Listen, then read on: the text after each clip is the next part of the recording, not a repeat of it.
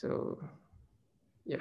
So the floor is yours, Hizri, to speak on the drafting of statement of claim. Assalamualaikum warahmatullahi wabarakatuh. So, Salam sejahtera semua. Okay, basically, just as introduction lah. My name is Hizri Hasshan. I've been practicing as advocate and solicitor almost for 14 years.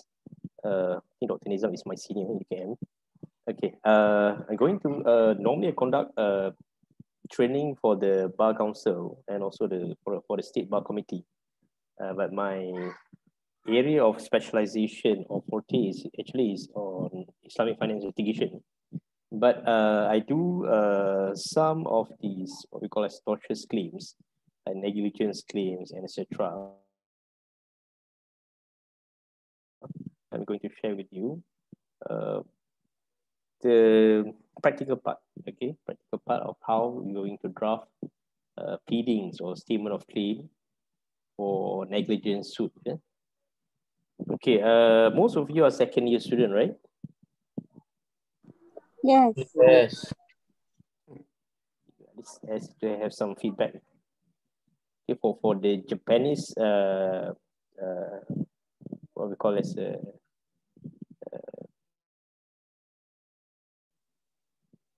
online meeting, they prefer everyone to show your photo, because that is part of their business mannerism, but the one is Japan.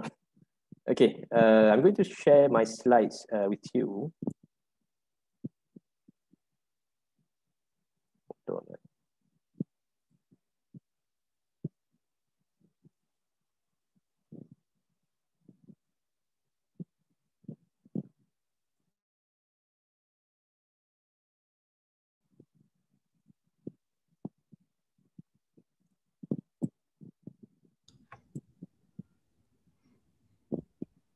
Sorry, can you see the slide?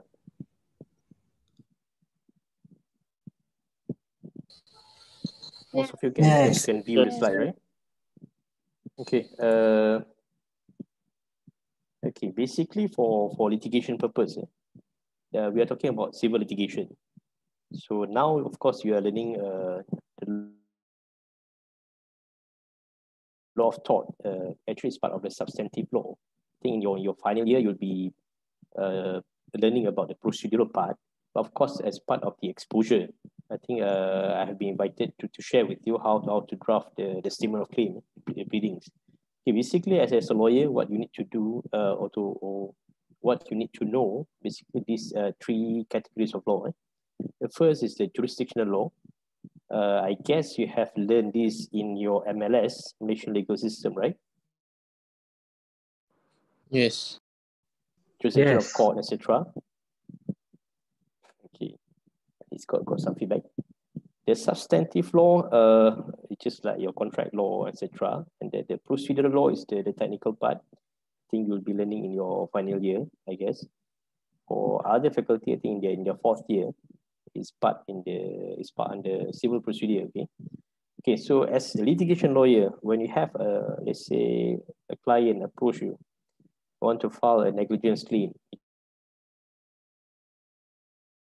can be a professional negligence, like a motor vehicle accident, etc. Those kind of negligence claim. What are you going to advise your client? Okay, basically, these are the three basic elements that you need to know and understand thoroughly. Okay. Perhaps I start with the jurisdictional law as well, the first one. Okay, what is meant by jurisdictional law? Okay, jurisdictional law determines forum in multi-forum system. Okay, we have so many courts. Okay, in Malaysia, we have Sharia court, we have civil court. Within the civil court system itself, we have federal court, different hierarchy, federal court, court of appeal, magistrate court, and sessions court, etc. So each court has their own jurisdiction. Okay? So the legislation or jurisdictional legislation are the laws directed at the court and its power. Okay? The court is not empowered to hear merits of the case if the court has no jurisdiction. So the first thing is jurisdiction. Okay, some people may argue that jurisdiction is part of the procedural law, but that's not correct. Okay, I think for further reading, you can have a look at the article by Prof. Scott Dawson, the Georgetown Law Journal. So when we talk about jurisdiction, it is in its own category. So once the court does not possess jurisdiction, it cannot hear merits of the case. Okay, so that's the first thing. So the challenge as to jurisdiction can be raised at any stage of the proceedings. Even let's say you have filed the claim, then proceeded with filing of the bundle of documents, etc. And perhaps at a stage that you're calling witnesses. So one of the counsel raised, oh, actually the court has no jurisdiction. It can be raised at that stage.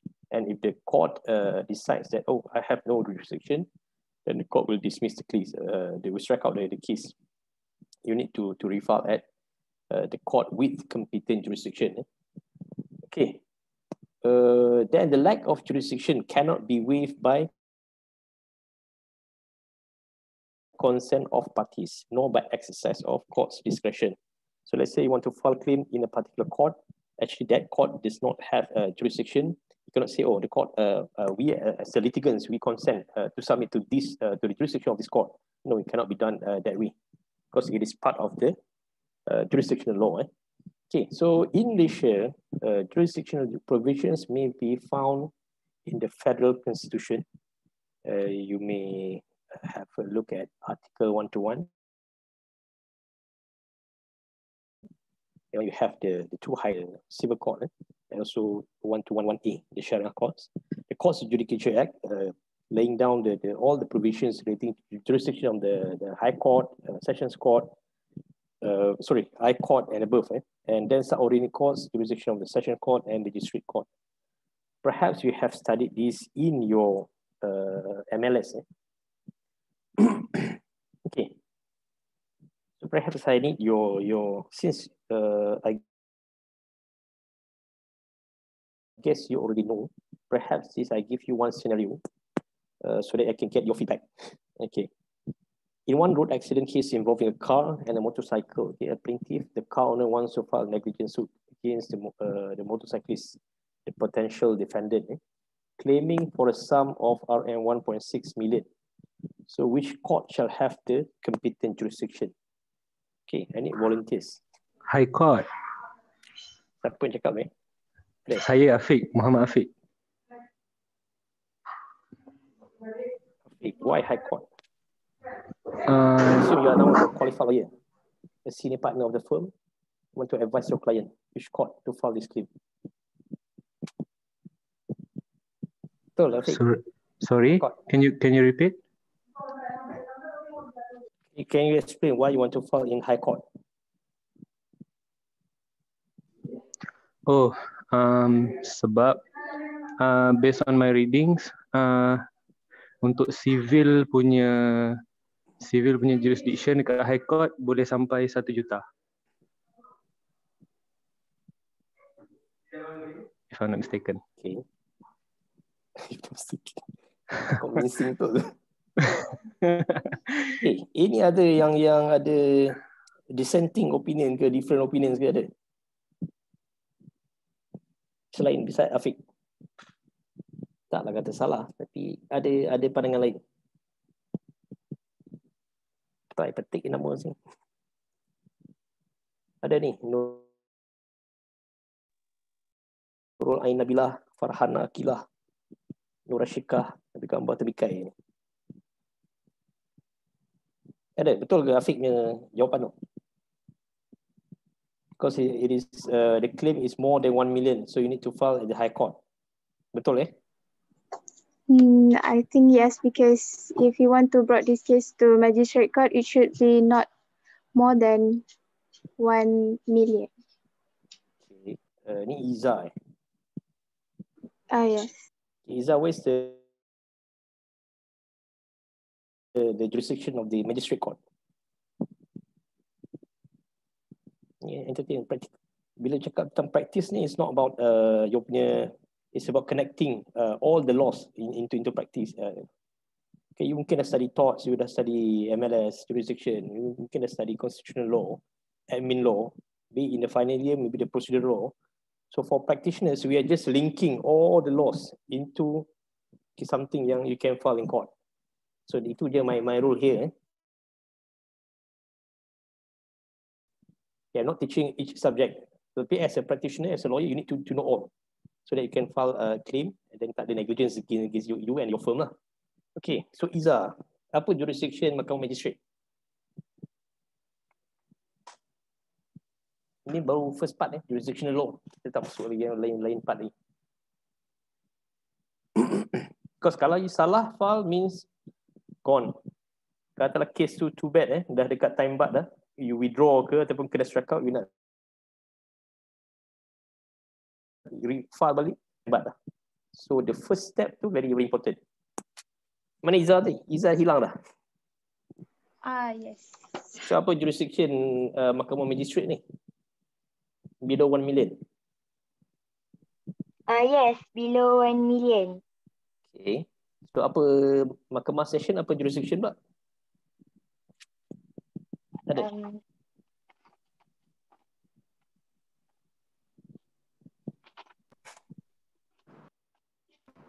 Below 500,000.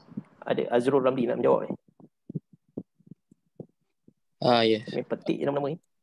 Yes, apa dia? Below 500,000 for session court. 500,000. Betul ke you all ni? Untuk session court, not exceed 1 million ringgit. Okay. Minimum dia berapa?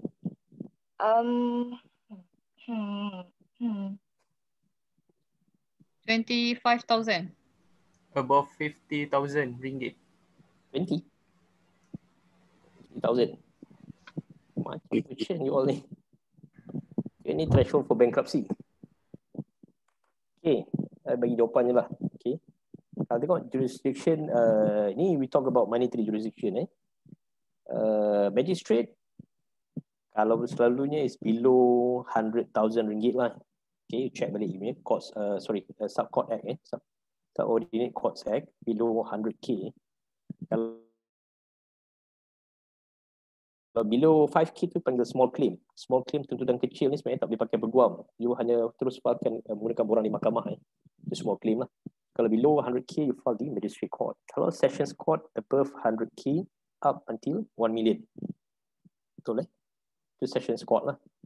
Okay, kalau more than 1 million, is high court. You can filekan di high court. So kalau case ni kita filekan di mana? Kalau dia file kat magistrate atau session ke? Confirm semua high court. Dekat high court. Tak siapa-siapa yang sebab boleh bagi. because it's 1.6. Sorry? 1.6 million. Sebab nilai dia 1.6. it's exceed 1 million. So we take it as unanimous decision. Filekan di high court. Betul. Based on my reading, normally accident will be heard at magistrate court, but when I look about the 1.6 million, so I think the answer is high court. Okay, dekat mana you baca yang dekat magistrate tu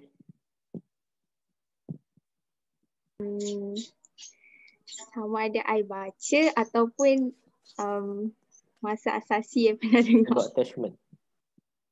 Ada buat attachment di magistrate ke apa? Okay. Okay, jawapan okay. Jawapan ni sebenarnya rasa-rasanya di magistrate ke? Dia bergantung pada you argue Adalah setengah tu ada juga difailkan di magistrate. Kalau claim tu you rasa ganti rugi dia bawah 100k lah. Okay. Ada juga kadang-kadang orang terfailkan di mahkamah tinggi Okay. Sebab dia punya claim tu dia look at monetary jurisdiction. Okay, kalau cakap bila we talk about jurisdictional law ni, you kena pegang betul-betul the Courts of Judicature Act dengan Subordinate Act Tengok dekat section 65 of the Sub-Court Acts. Okay. This is the civil jurisdiction of the Sessions Court. A session court shall have apa itu? 1A, unlimited jurisdiction to try all action and suits of a civil nature in respect of motor vehicle accidents, landlord tenant dengan distress. So apa jawapan you all sekarang?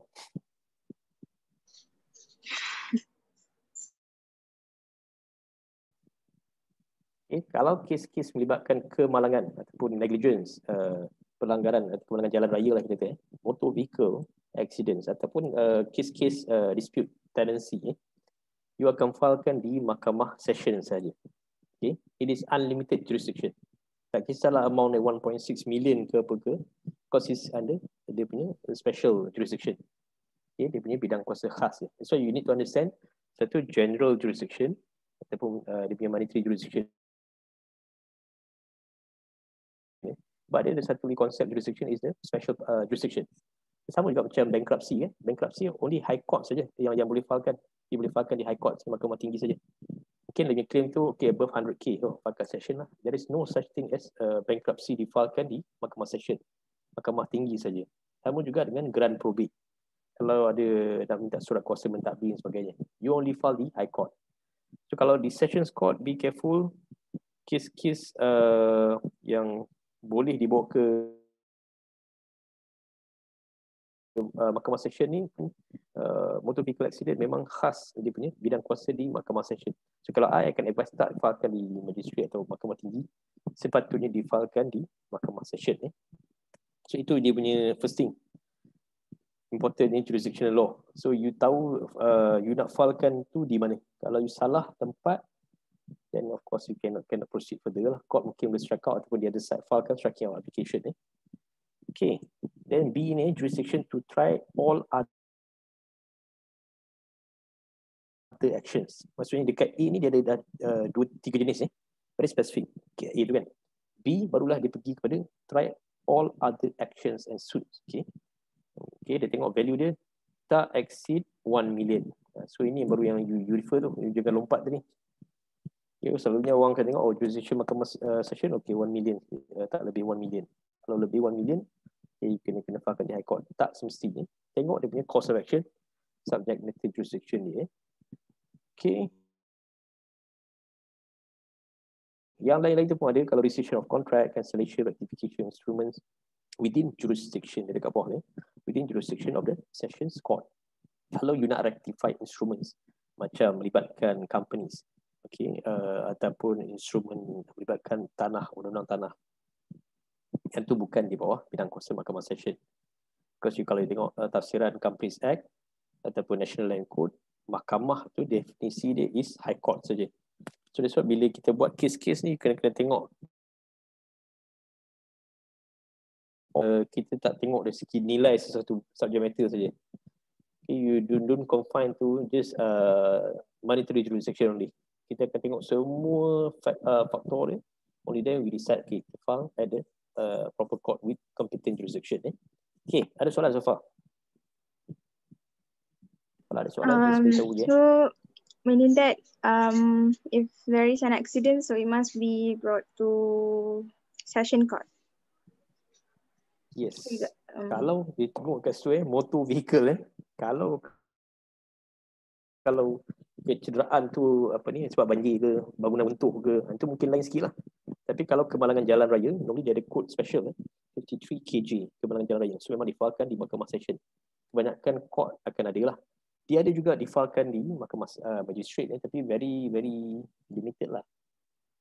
Okay, di high court jarang, dia memang jarang ada lah. Kalau kes-kes kemalangan jalan raya, kalau you filekan di high court akan tendang ke bawah. Dia akan tolak je. Because no.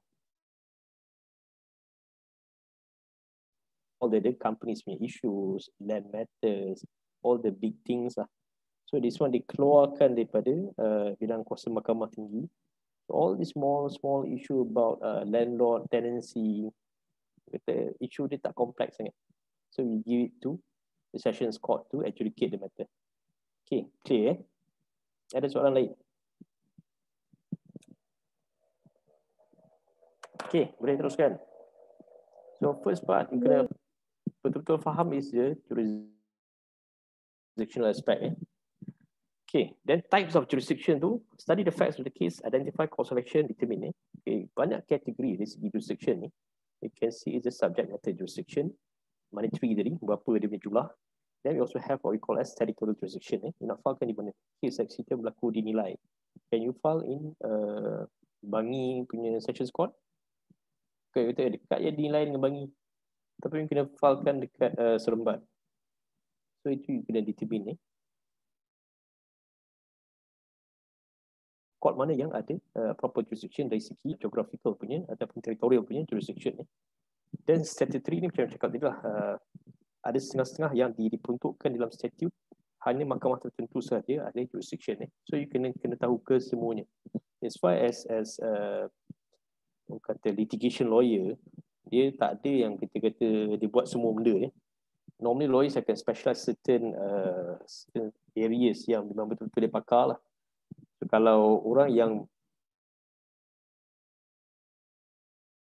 terlampau junior ataupun you tak pernah buat sesuatu action in that kind lagi, tak pernah buat lah kes keluarga raya, tiba-tiba first time you nak buat, so kadang-kadang itu ada berlaku kesilapan ni. So that's why kena belajar dulu, maybe dengan other senior, so that you ada proper guidance lah. Okay, habis bab jurisdiction, the second part is the procedural. Kalau jurisdictional law tadi tu, dia target dia dekat court, dekat kuasa mahkamah, and then dekat courts. Procedural law, dia target is dekat the parties, the litigants, the plaintiff and the defendant. It governs the process to be followed by parties to vindicate their rights. Okay? It is meant to ensure fairness and efficiency in the funding process. Okay? So berbeza sedikit dengan jurisdictional law tadi tu. Procedural law ni boleh diremedikan kalau you tak comply certain things, okay, certain procedural requirements, you boleh minta court waive kan dan sebagainya, ataupun by consent. Katalah pihak satu lawyer tak sempat lah within 14 days, ada MCO dan sebagainya, so I ask for the other side, call the other side lawyer, okay, I need extension another 14 days, boleh ke tak? So it can be done that way. Walaupun prosedur dalam rules of court katakan 14 days, but you can ask for extension either from the court or from the other side. So it means if the procedural non-compliance, it can be remedied. Tak sama dengan jurisdiction. Kalau you salah jurisdiction, it cannot be remedied. But dalam procedural law ni pun, dia ada what we call a series non-compliance. Kalau ada mandatory provisions, okay, yang bersifat mandatory tu, kalau you nak langgar tak boleh. So dia akan treated as proceedings sebagai defective ataupun fatal. So the case of course akan dibuang lah, can be struck out atau the case has been dismissed. So procedural law ni kat Malaysia you ada various rules of court lah. For High Court, Sessions Court dengan Magistrate, you are governed by the Rules of Court 2012. Court of Appeal, you have their own rules, the Rules of Court of Appeal 1994, and the Federal Court, you have the Rules of the Federal Court 1995. So these are the procedural parts. Okay, you can comply. How to start a case? Nak pakai summons ke? Nak pakai auditing summons ke? Affidavit ke? All inside the Rules of Court. And then it also to be read together with the arahan amalan, the practice direction issued by the registrar of the court. Kadang-kadang tengok ada High Court of Malaya dikeluarkan keliling pendaftar arahan amalan, nota amalan. So all those things are part of the procedural law yang you kena comply. Okay, clear that part. Macam yang cakap tadi, you belajar katalah macam jurisdiction. Okay, jurisdiction, mahkamah session boleh filekan kes kemalangan lah. Tiba-tiba you filekan, katalah you want to file the suit at Kajang, Sessions Court. Boleh ke tak? Mungkin kalau mungkin you all tak practice kan, mungkin you kata boleh lah. Accident ni berlaku dekat Kajang, so you file dekat mahkamah session Kajang. But kalau you tengok arahan amalan, mahkamah Kajang hanya dikhaskan untuk kes-kes jenayah saja. Civil dia kena filekan di mahkamah Wangi. So you tengok dia punya arahan amalan tu, kalau you filekan di court yang salah, then of course you tak boleh teruskan proceeding tu lah. So kena buat application selanjutnya to transfer the proceeding dan sebagainya. It cost lah, this issue cost tu akan jadi banyak lah. It can delay dari segi masa nak transfer dan sebagainya. benda tu akan membebankan klien Sir, you lah. Okay, then last part. Yes. Taufik. yes saya. Arahan amalan yang court tu nak baca kat mana? Arahan Dalam- amalan ni dia we can be downloaded from kehakiman punya website ni. Banyak arahan amalan dia. So bergantung proceeding apa yang you nak refer lah. Because not all kita kata procedural requirements ni are either rules of court. Tapi dalam rules of court ni dia kata yang basic lah. Okay. Sebab perincian dia akan buat by way of arahan amalan. Okay. Arahan amalan tu banyak lah. Tapi through practice baru dia akan tahulah. Okay. The filing code itu memang tak ada dinyatakan. Kod Mahkamah Tinggi 22, 21. Kod Mahkamah Mahkamah Session for instance 52. Kalau kes kemalangan jalan raya 53 kg. So all those detailing tu akan ada dalam arahan amalan lah. So it can be revised from time to time. So you can tengoklah those maybe the old practice direction which has been revoked, superseded replaced by a new one. So from time to time you need to keep track dengan the latest practice direction. Okay, clear. Rules of court pun ada juga. Sometimes you ada changes like those days. So I start practice tu still you ada two separate rules of court. Rules of High Court 1980 dengan the rules subordinate courts rules 1980. But in 2012 they combine it, become the standardized version rules of court 2012. Kalau those days sub court lain magistrate and session you ada separate rules, High Court you ada separate rules. Okay, but now dah combine lah. Okay, ada soalan lain?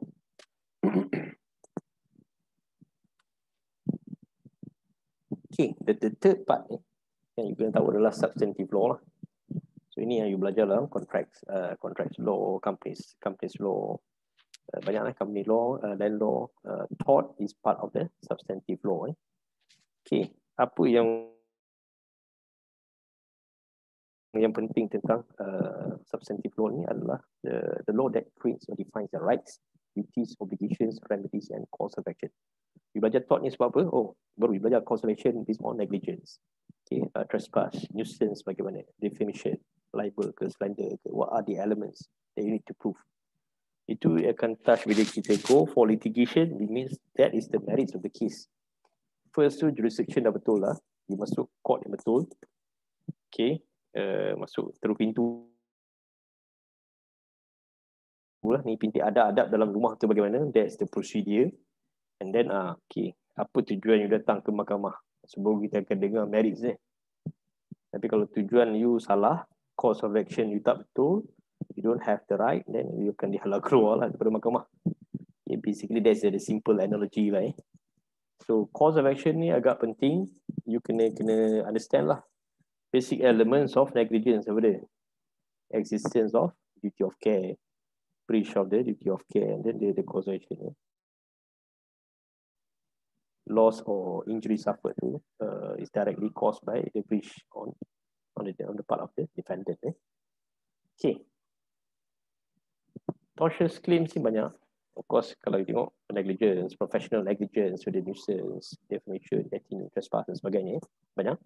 Kita akan skip. Maybe we can focus. Tak pasti ada some topics maybe you learn the second semester. Now mungkin dah fokus to negligence saja lah.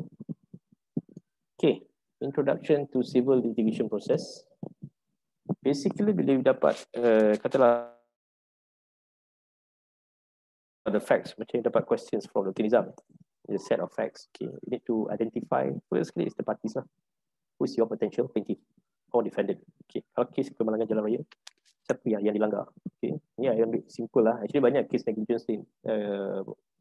Saya kata kalau motor vehicle accident ni tak buat sangat lah. But other types of negligence normally I do lah. Okay, then siapa dia? The tort officer ataupun potential defendant. Berapa orang defendant yang you nak namakan? Okay, that must be clear. Identify the parties first. Then you verify your course of action, nature of your tortious claim. Then you interview your client you need to ask relevant questions, because sometimes client ni datang, you just cerita macam-macam dekat you. So to avoid wasting your time, so you are the guided question. Because you nak tahu fakta-fakta yang to establish the elements, okay, untuk katalah negligence. Ada tak you rasa duty of care ni? Kat mana? Apa bentuk dia punya negligence on the part of the defendant? So you ambil what we call as fakta-fakta yang relevant facts, because this to be pleaded in your statement of claim. Okay, macam cakap tadi, determine court's jurisdiction, monetary, territory, and etc.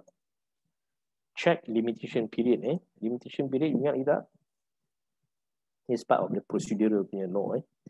Limitation kalau civil action is 6 years lah basically. Kalau tortious ataupun contractual dispute normally 6 years.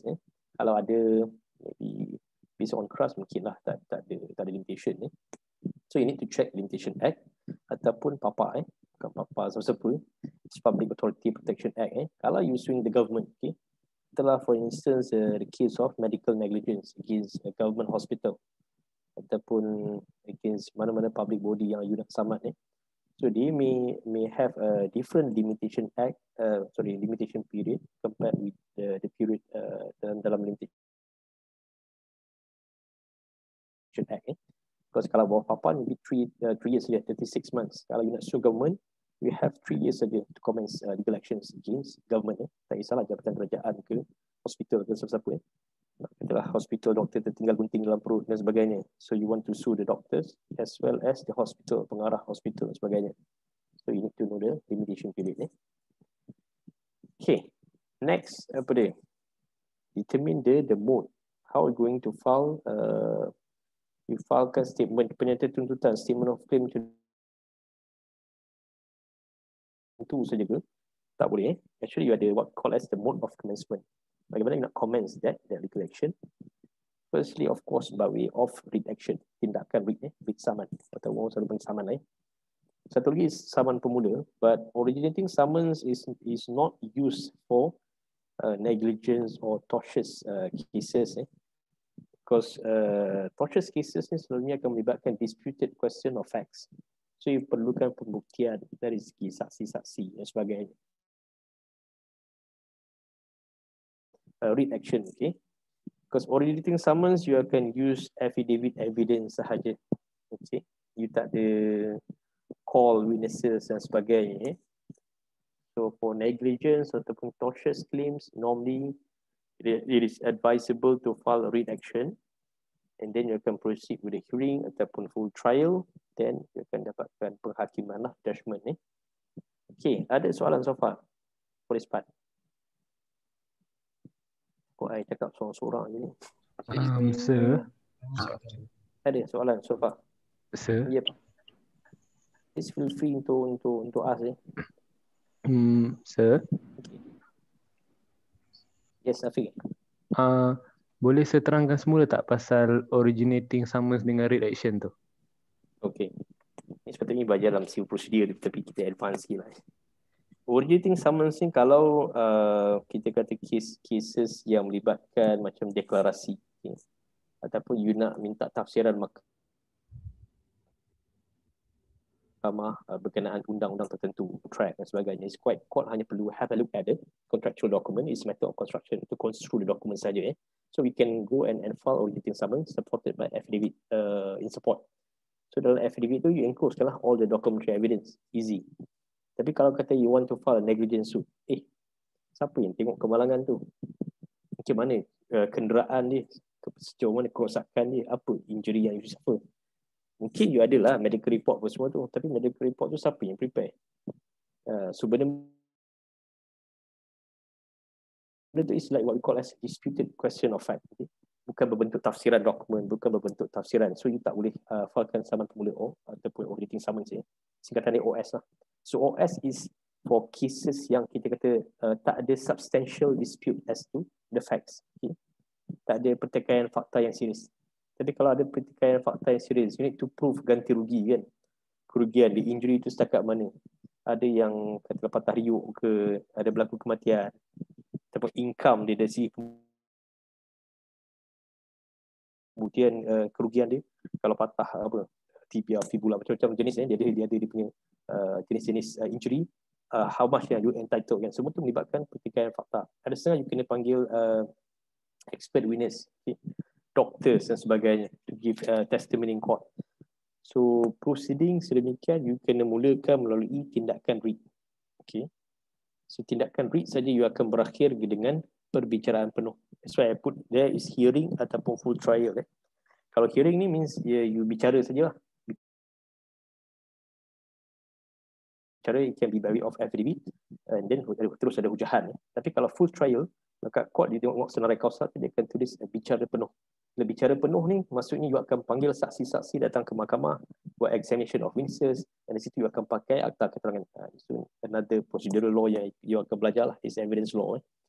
So court akan determine case plaintiff tu kuat atau tidak, atau you akan menang atau tidak, is berdasarkan keterangan saksi, keterangan dokumen lah. Okay. So basically there's a difference between writ dengan OS. OS is simple cases, melibatkan tafsiran saja. Okay, clear. So selepas bicara dan sebagainya, you akan ada what we call as penghakiman and judgment. Okay. And judgment ni katalah plaintiff menang, berjaya proof civil punya case, of course on the balance of probabilities. On the balance of probabilities means kalau you punya case tu nampak probable, 51%, I think your version is true. Court akan grant judgment in your favor lah. So bertentu dekat plaintiff. Okay, so bila dah dapat judgment dan sebagainya, barulah you katalah dia tak bayar, dia baru pergi ke proses seterusnya, dia panggil execution of judgment, pelaksanaan penghakiman lah, bankruptcy dan sebagainya. Okay, that's the what we call as general punya workflow on civil litigation. Okay, ada soalan so far? Tak ada. Tak ada. Okay, then I move I tak naklah pergi sampai detail macam civil procedure, but at least some exposure to you all lah. Kalau you pergi final year nanti pun, at least you dah ada sedikit kalau exposure, pendedahan awal. Okay, pleading ni digunakan untuk kes-kes yang dimulakan melalui writ, tindakan writ action. Bila you filekan writ, you tak ada affidavit. Apa yang you ada adalah pleading. Pleading ni terdiri daripada what we call as statement of claim. Pernyataan tuntutan is for the plaintiff lah. So kalau defendant, dia akan filekan pernyataan pembelaan, the defense ada jawapan. Setelah defendant pun dia kata you yang cuai, dia nak filekan tuntutan balas, counter claim, dia akan file counter claim. It is also called as a pleading. Then the plaintiff akan filekan defense to counter claim. Okay, so this one adalah kategori pleadings. Apa maksud pleading ni? Pleading ni you call as you punya statement of case, ringkasan fakta. You hanya pleadkan fakta saja. Apa fakta yang nak establish negligence punya claim against defendant. You akan pleadkan situlah, siapa nama plaintiff, defendant itu siapa, facts of the case. Tapi bukan dia kata it's not part of macam hujahan ataupun you kena kemukakan keterangan no. Just you bagi, tell the court the ringkasan fakta. Okay. Okay. Pleadings provide framework for the presentation of evidence at trial. Okay. So that we can identify, narrow down the issues to go for trial. Okay. One thing yang important adalah kadang-kadang kalau kes tu kalah bukan sebab klien tu, tapi sebab lawyer tak peguam. Because you tak plead the case properly, so ada fakta-fakta yang material tapi tak dapat dikemukakan di mahkamah. Itu yang penting because you mungkin ada keterangan, tapi kalau that fact has not been pleaded in your statement of claim or statement of defense, it cannot be adduced as evidence during trial unless you buat proper application untuk amendment. You kena masukkan fakta baru. Okay, so court akan disregard. This one you kena ingat jadi kita kata about civil litigation is adversarial system. Court hanya akan dengar apa yang you bangkitkan dalam pleading saja. I will not entertain other things yang tidak ada dalam kertas kuasa mahkamah, tidak ada dalam your pleading. That's a rule yang penting dalam pleading. Pleading dalam civil trial ni agak penting lah. Dan fakta ni bukanlah semua you buat cerita novel dan sebagainya. Bukan nak letak karang panjang-panjang. You kata dia kena pendek dan ringkas. So, tapi depends lah dengan nature of the complexity of the case. Kalau case yang mungkin serius, macam kita tengok corporate dispute dan sebagainya, mungkin dia akan sampai 100 pages the pleading saja. Because banyak fakta dikemukakan. Tapi kalau case-case yang mungkin di magistrate, sessions court, selalunya dalam 10 pages, 20 pages, mungkin lah tak lagi sangat lah. Unless you rasa. Tapi dia tak perlu banyak-banyak. Dia mesti ada concise statement dia dan material facts yang relevant secara detail dalam pleadings. Okay. Importance of pleadings. The case of Lia Choi and Southern Bank Supreme Court. Pleadings, these are basic rule. Pleading in civil suit are very important. It is a question whether counsels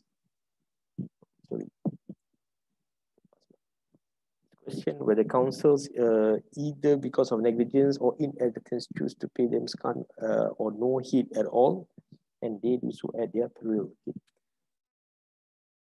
So, kalau you tak ambil ringan tentang pleading ni, sebenarnya your own peril lah. Court takkan dengar apa-apa hujahan you ataupun keterangan klien you if you tak pleadkan fakta tu dalam you punya statement of claim. So that's very serious sebenarnya. Okay. A vital issue was not raised in the pleading, it could not be allowed to be argued or to succeed on appeal. This is foundation. Kadang-kadang you start your case tu dekat mahkamah session. You tak pleadkan certain material facts, okay? You kalah. Tiba-tiba you baru discover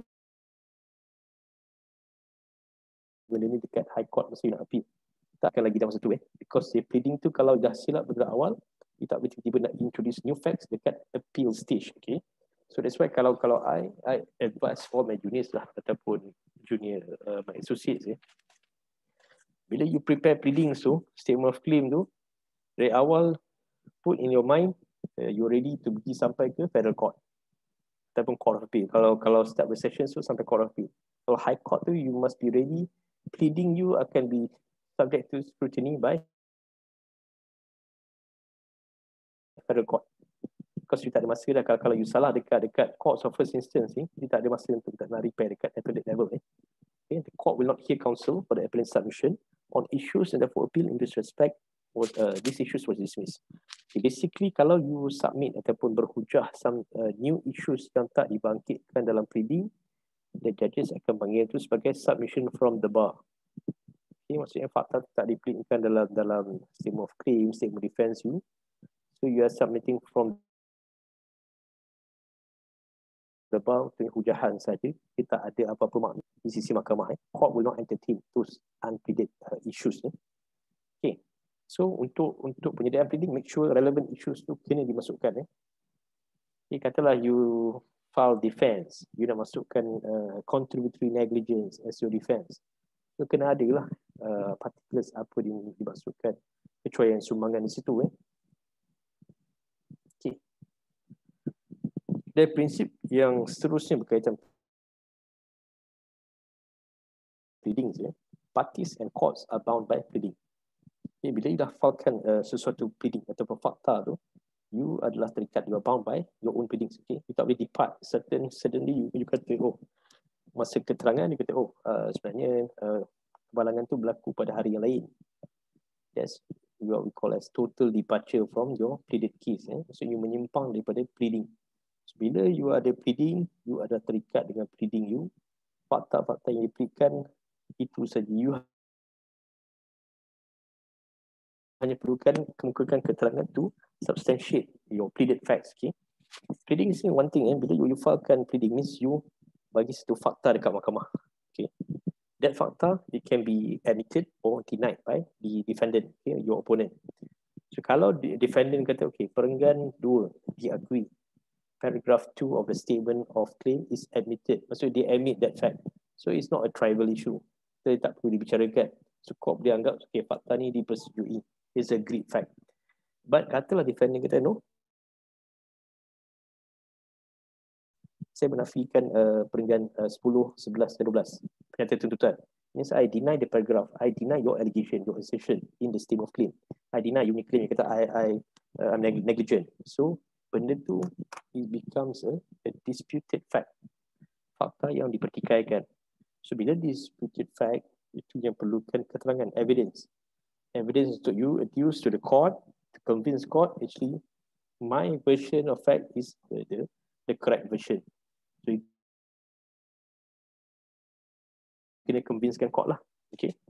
So that's the importance of pleading. Tapi tak boleh katakan dekat court, sebenarnya pleading saya tu salah. Okay. The true version is like this blah blah blah. Okay, not. So court akan anggap you menyimpang dari pleading, then you are not saksi yang credible. Okay, that is how the court akan assess you punya case. Okay, pleading sih is not only binding on the litigants or parties, but it is also binding on the court, judges as well. So bila katalah I pleadkan case ni adalah kecuaian, tiba-tiba court tak boleh convertkan, katalah kata particulars, bukti-bukti kecuaian, particulars of negligence A, B and C. Okay, then suddenly court kata no, I think I nampak ada F, G, H, a new element of negligence, tapi tak dipleadkan pun dalam apa yang jadi sini, tak dipleadkan dalam statement of claim. Court tak boleh kita kata untuk buat isu tersendiri, ataupun dia kata buat pleading ataupun isu baru yang tidak dipleadkan, ataupun entertain new issues yang tidak dipleadkan oleh pihak-pihak. So court also bound by the pleading. Okay, kalau court buat decision on unpleaded facts, itu adalah satu bentuk kesilapan. So kalau you pergi ke appeal, the court of appeal ataupun high court akan allow you punya appeal. Okay, ada so far ada question berkaitan pleading ni? Ada soalan so far? Clear. Tak ada? So far clear. Okay. Tak ada, jelas. Okay. Next adalah particulars of pleadings. While pleadings are intended to include concise statement of material facts, particulars of those facts may be necessary for the purpose of clarifying or elucidating the issues in dispute. Memang pleading sepatutnya ringkas, statement of claim. Pernyataan tuntutan sepatutnya ringkas. Tetapi ada beberapa isu tu you perlu perincikan butiran ni. You must provide particulars. Okay. Apakah bentuk-bentuk particulars yang diperlukan? Okay. For negligence contohnya, tengok Order 18. Order 18 Rule 12 of the Rules of Court. Particulars of pleading. Every pleading shall contain necessary particulars of any claim, defense, blah blah blah. A itu ditulis. Particulars of any misrepresentation, fraud, breach of trust, willful default, or undue influence. Okay. So kalau kes-kes fraud ataupun salah nyata, misrep, so you kena bagi tahu kat situ dalam pleading tu butiran dia, butir-butir fraud, apa yang dikatakan sebagai fraud. Okay. Dan kat bawah ni ada satu 1A, Rule 1A. No party shall quantify any claim, counterclaim, or general damages. Okay. General damages ni ganti rugi am. Selalu kita tengok kalau kes-kes ni dia ada ganti rugi khas, special damages ataupun general damages. Okay, kalau you tuntut ganti rugi am, means you pun tak tahu berapa ganti rugi yang you layak dapat from the court. Is to be assessed by the court. So normally you don't quantify dalam pleading, dalam dengan kata ganti rugi am sebanyak 1 juta. Pergi masuk akhbar, kata pemfilan di mahkamah. Okay, for layman mungkin dia kata, oh hebatlah lawyer ni. Tapi kalau for practitioners, ni bullshit lah. Okay. Because you takkan filekan dan letak situ ganti rugi am berjumlah 10 juta dan sebagainya, itu tak ada dalam rules mahkamah. Salah. Because no party shall quantify. Because it to be assessed by the court. Tapi kalau you kata ganti rugi, you ada you punya medical expenses, injury itu semua you dah boleh quantify all the loss suffered by you, then of course you boleh masukkan sebagai ganti rugi khas, special damages. Okay, berbalik kepada particulars. Dekat sini dia tak tuliskan negligence. Dalam rules tak ada. Tapi kalau dalam case law, you akan tengok, kalau you filekan case negligence, kecuaian, you need to provide what are the particulars of negligence. Butir-butir dia apa yang defendant bertindak cuai. You kena jelaskan. Mungkin sekejap lagi I akan share with you maybe one sample ke. Macam case ni. This one bukanlah negligence macam accident tapi dia kata negligence on the part of the bank in auctioning off dia punya asset property. So allegations of negligence must be pleaded with particularity. So court kasi they examine the so-called particulars of negligence pleaded were as follows. Dia kata bank selling the said property at 56,000 on 21st September 1988. Ini yang bawah ni punya remarks ni. Item 1 is not an averment of negligence. So apa elemen negligence? Apa yang ditindak cuai? Okay, bank menjual property you pada harga 56,000 on 21st September. So apa yang cuai ni? Bila you kata allegation of negligence, you kena kata apa yang bank bertindak cuai. Macam number 2 tu mungkin okey lah. Fail to appoint qualified person to obtain true commercial value. Okay, fine. So yang 3 tu fail to do all that is prudent to determine the true commercial value of the said property or the status of the property market. Ini item 3 court kata equally deficient. You tak specify. Sebenarnya bila you nak buat particulars of negligence ni, inilah you punya what you are saying is what is the duty of care dan apa dia punya breach of duty of care dia. Because you kena understand what you learn under contract tu, kebanyakan contractual duty clear kan. Contractual duty, apa yang tengok dalam contract ada, you breach, that's the contractual punya breach lah. Kalau breach of statutory provisions pun clear. Statute cakap macam ni, dia ada larangan ke, ada breach of statutory provision. Okay. Tapi kalau tortious claim macam negligence, breach of duty of care, siapa yang impose duty of care? Duty of care tak ada kat mana-mana. Okay. Kalau you tengok tu, the court yang akan impose duty of care, that's the purpose of tort punya law ni lah. Because benda-benda yang kadang-kadang you tak boleh claim bawah contract, you go under tort. Okay. So the court nak impose duty of care ni must be something yang fair dan reasonable lah. Itu yang you all mungkin dah belajar kan, proximity lah dan sebagainya. Neighborhood, apa ni? Principle You can foresee that. Defendant boleh foresee that. Jadi boleh foresee dia akan ada duty of care.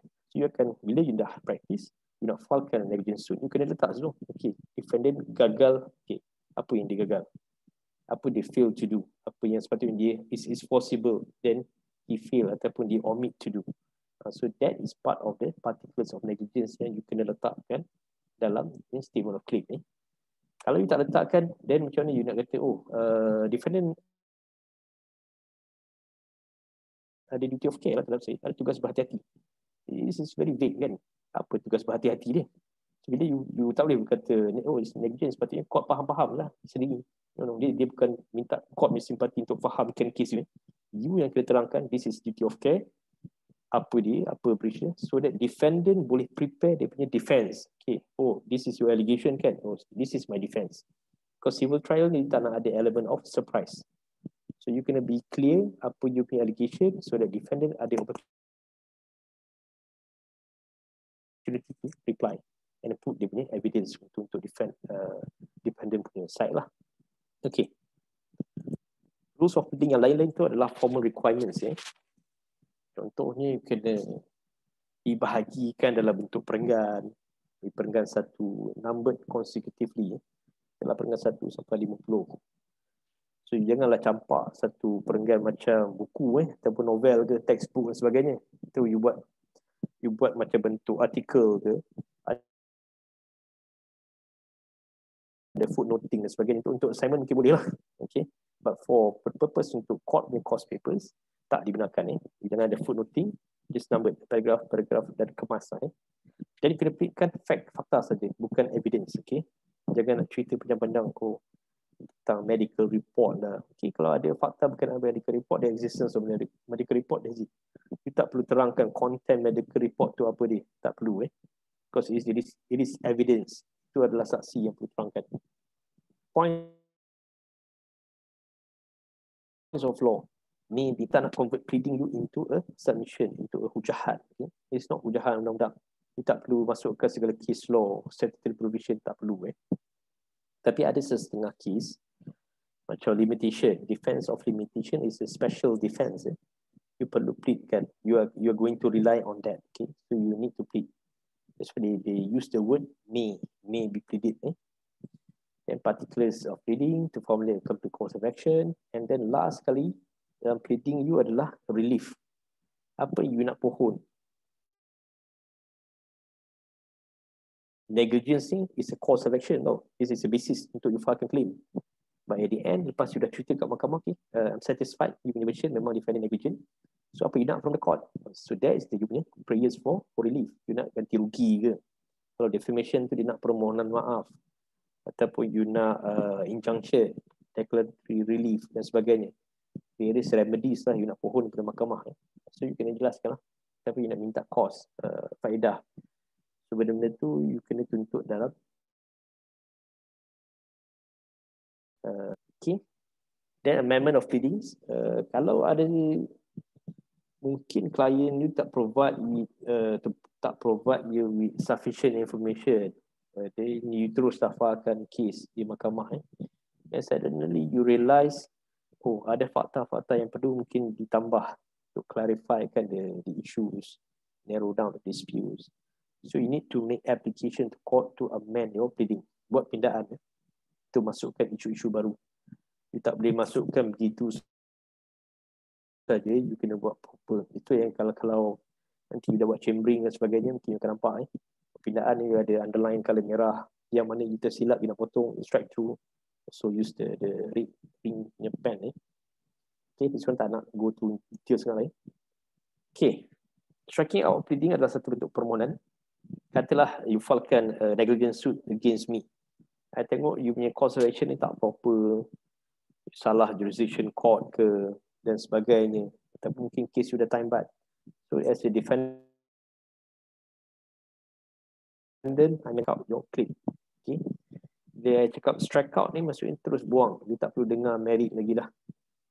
Court ni ada dua wording ni selalu. Satu dia kata case is struck out.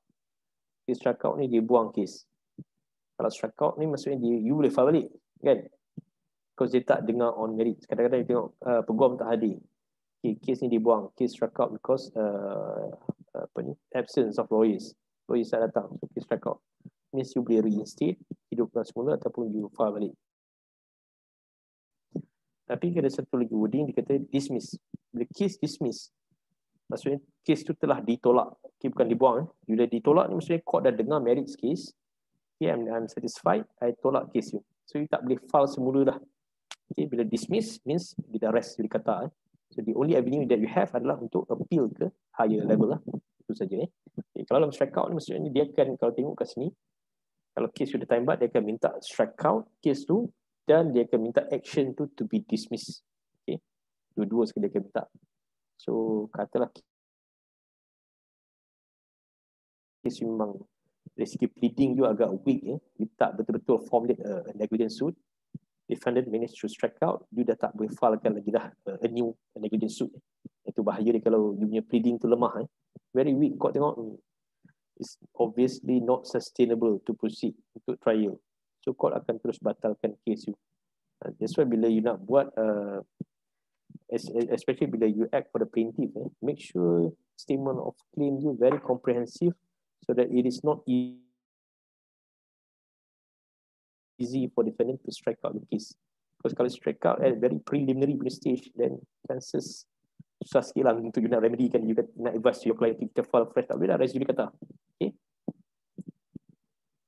striking out pleading sama juga lah.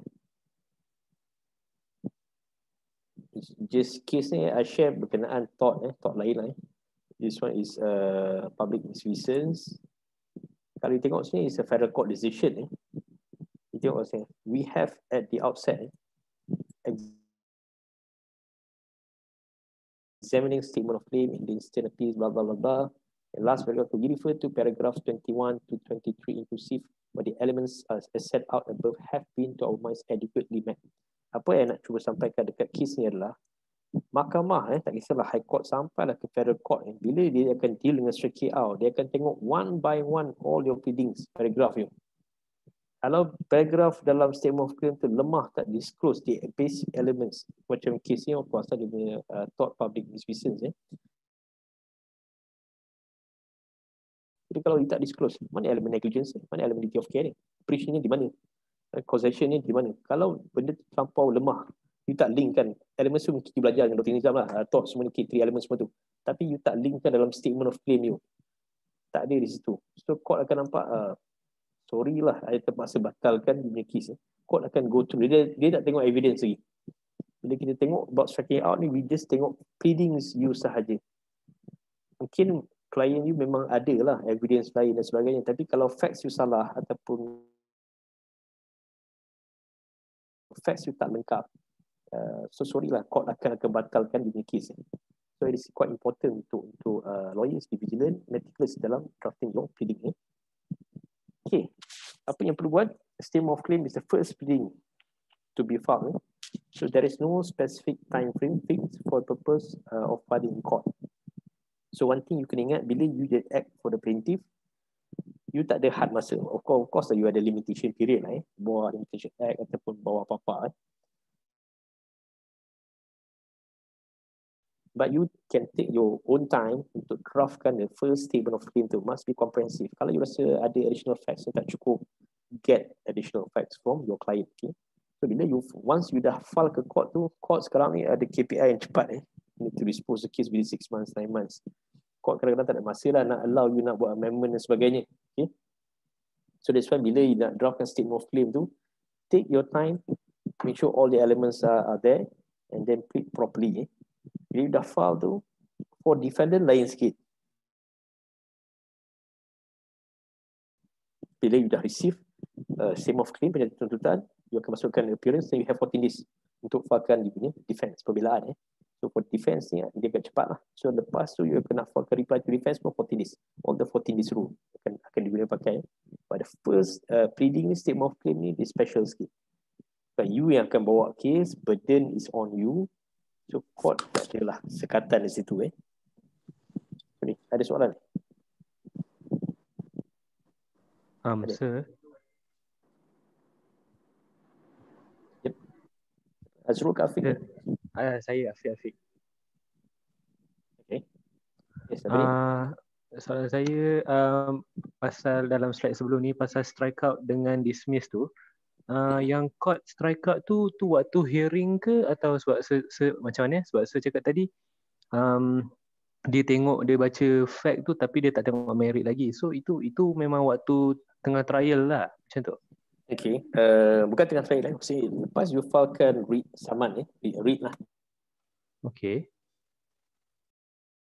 Dianggap sebagai interlocutory application. You akan filekan notis permohonan.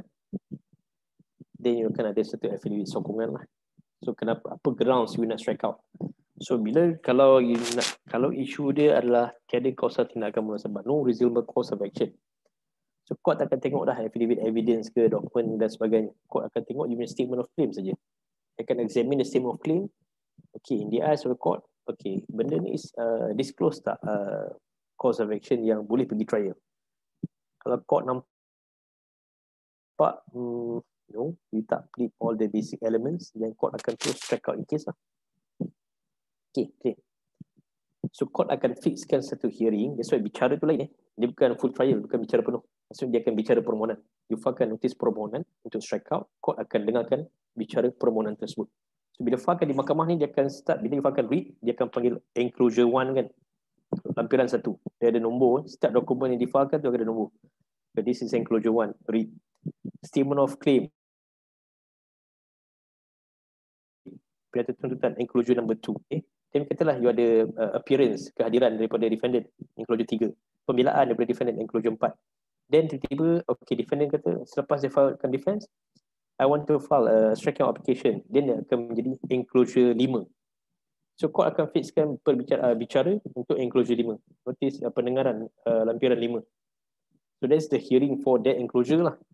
Bicara penuh nanti kalau court kata okay, tak nak strike out ni, no, I tak nak strike out this case, we proceed with full trial. Full trial nanti adalah enclosure 1, the read itself. Okay, clear? Kira melirukan.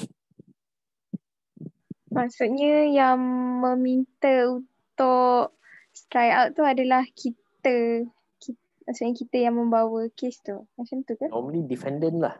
Kalau plaintiff yang bawa kes, so defendant kata kes you tak kuat, pleadings you lemah, weak kan, ataupun tak ada disclose any reasonable cause of action, defendant can file to strike out, file application to strike out you punya case, the plaintiff's case. Faham. So bila dia strike out ni, maksudnya I tak perlu pergi pembicaraan penuh, I tak perlu panggil saksi dan sebagainya. Kau tengok pleading tu saja, tengok okay, tak perlu panggil saksi, tak ada merit you punya case. Tapi case you, yes, case you dah time but you nak argue apa lagi? Buang case. Kan accident tu berlaku tahun 2000. Recently I baru ada Court of Appeal decision. Kita argue time but. Case tu berlaku is 2003 kot. 2019 baru dia filekan tindakan. So of course I filekan strike application lah for my client. So High Court mungkin tak agree lah. Tapi bila kita appeal to Court of Appeal nampak yes, it's clear cut, it's time but. So, terus dibatalkan. Tak perlu pergi bicara penuh. So dari segi cost tu jimat sikit lah. Okay, clear? Clear. Ada soalan lain? Clear.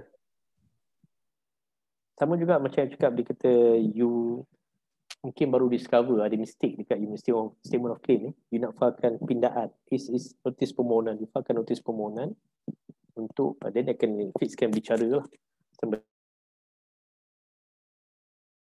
The court nak allow ataupun tu. Okay. Okay, clear Ada soalan lain?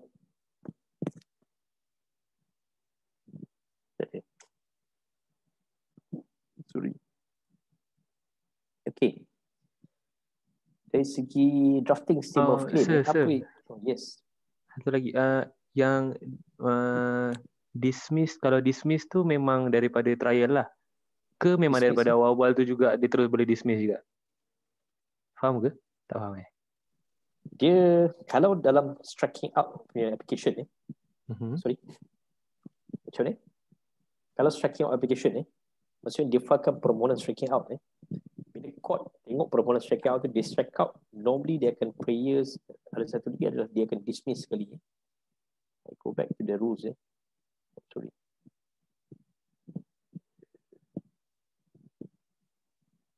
So this one, court may at any stage of the proceeding order to be struck out or amended any pleading, counsel lah kalau tak ada reasonable cause of action, scandalous, ataupun dia delay fair trial, ataupun it's abuse of the court process, court boleh salah satu ni strike out the case. But the court ada dekat suit and may order the action to be stayed or dismissed. Okay, dia boleh juga arahkan case tersebut dismiss, so dibatalkan. Satu dia strike out, satu lagi dia dismiss. So, bila you filekan permohonan strike out ni, normally akan minta dua order lah. To strike out the pleading and the action itself to be dismissed. Okay, ni you strike out ni kat atas ni adalah pleading Okay, kat bawah ni adalah action, tindakan tersebut. The suit itself to be dismissed. Bila dia dismiss, maksudnya dia tak boleh filekan semula di mahkamah. Jadi itu yang dia bagi res judicata, kes sudah dah utamat lah. So the only avenue kalau you tak puas hati pun, you're not satisfied, you need to appeal to the higher level. Okay, clear? Yes, clear. Thank you, sir. Ada kes-kes yang cakap tu macam you filekan kes, dah tetapkan untuk bicara atau pengurusan kes, tiba-tiba you sebagai peguam tak datang, strike out you punya kes. Bila dia strike out kes tu adalah dibuang saja, tapi the action tu dia tak dismiss lagi. Maksudnya dia tak dengar on merits lagi. So you boleh filekan semula kes, kes batal sebab lawyer tak datang. Lawyer accident. Court bengang, dia pukul 11 dah ni, tak datang lagi lawyer ni. Batal kes ni. So you boleh filekan kemudian permohonan untuk hidupkan semula writ tersebut. Reinstate the action. Ataupun you boleh file afresh. Okay, clear That's part of the striking out lah.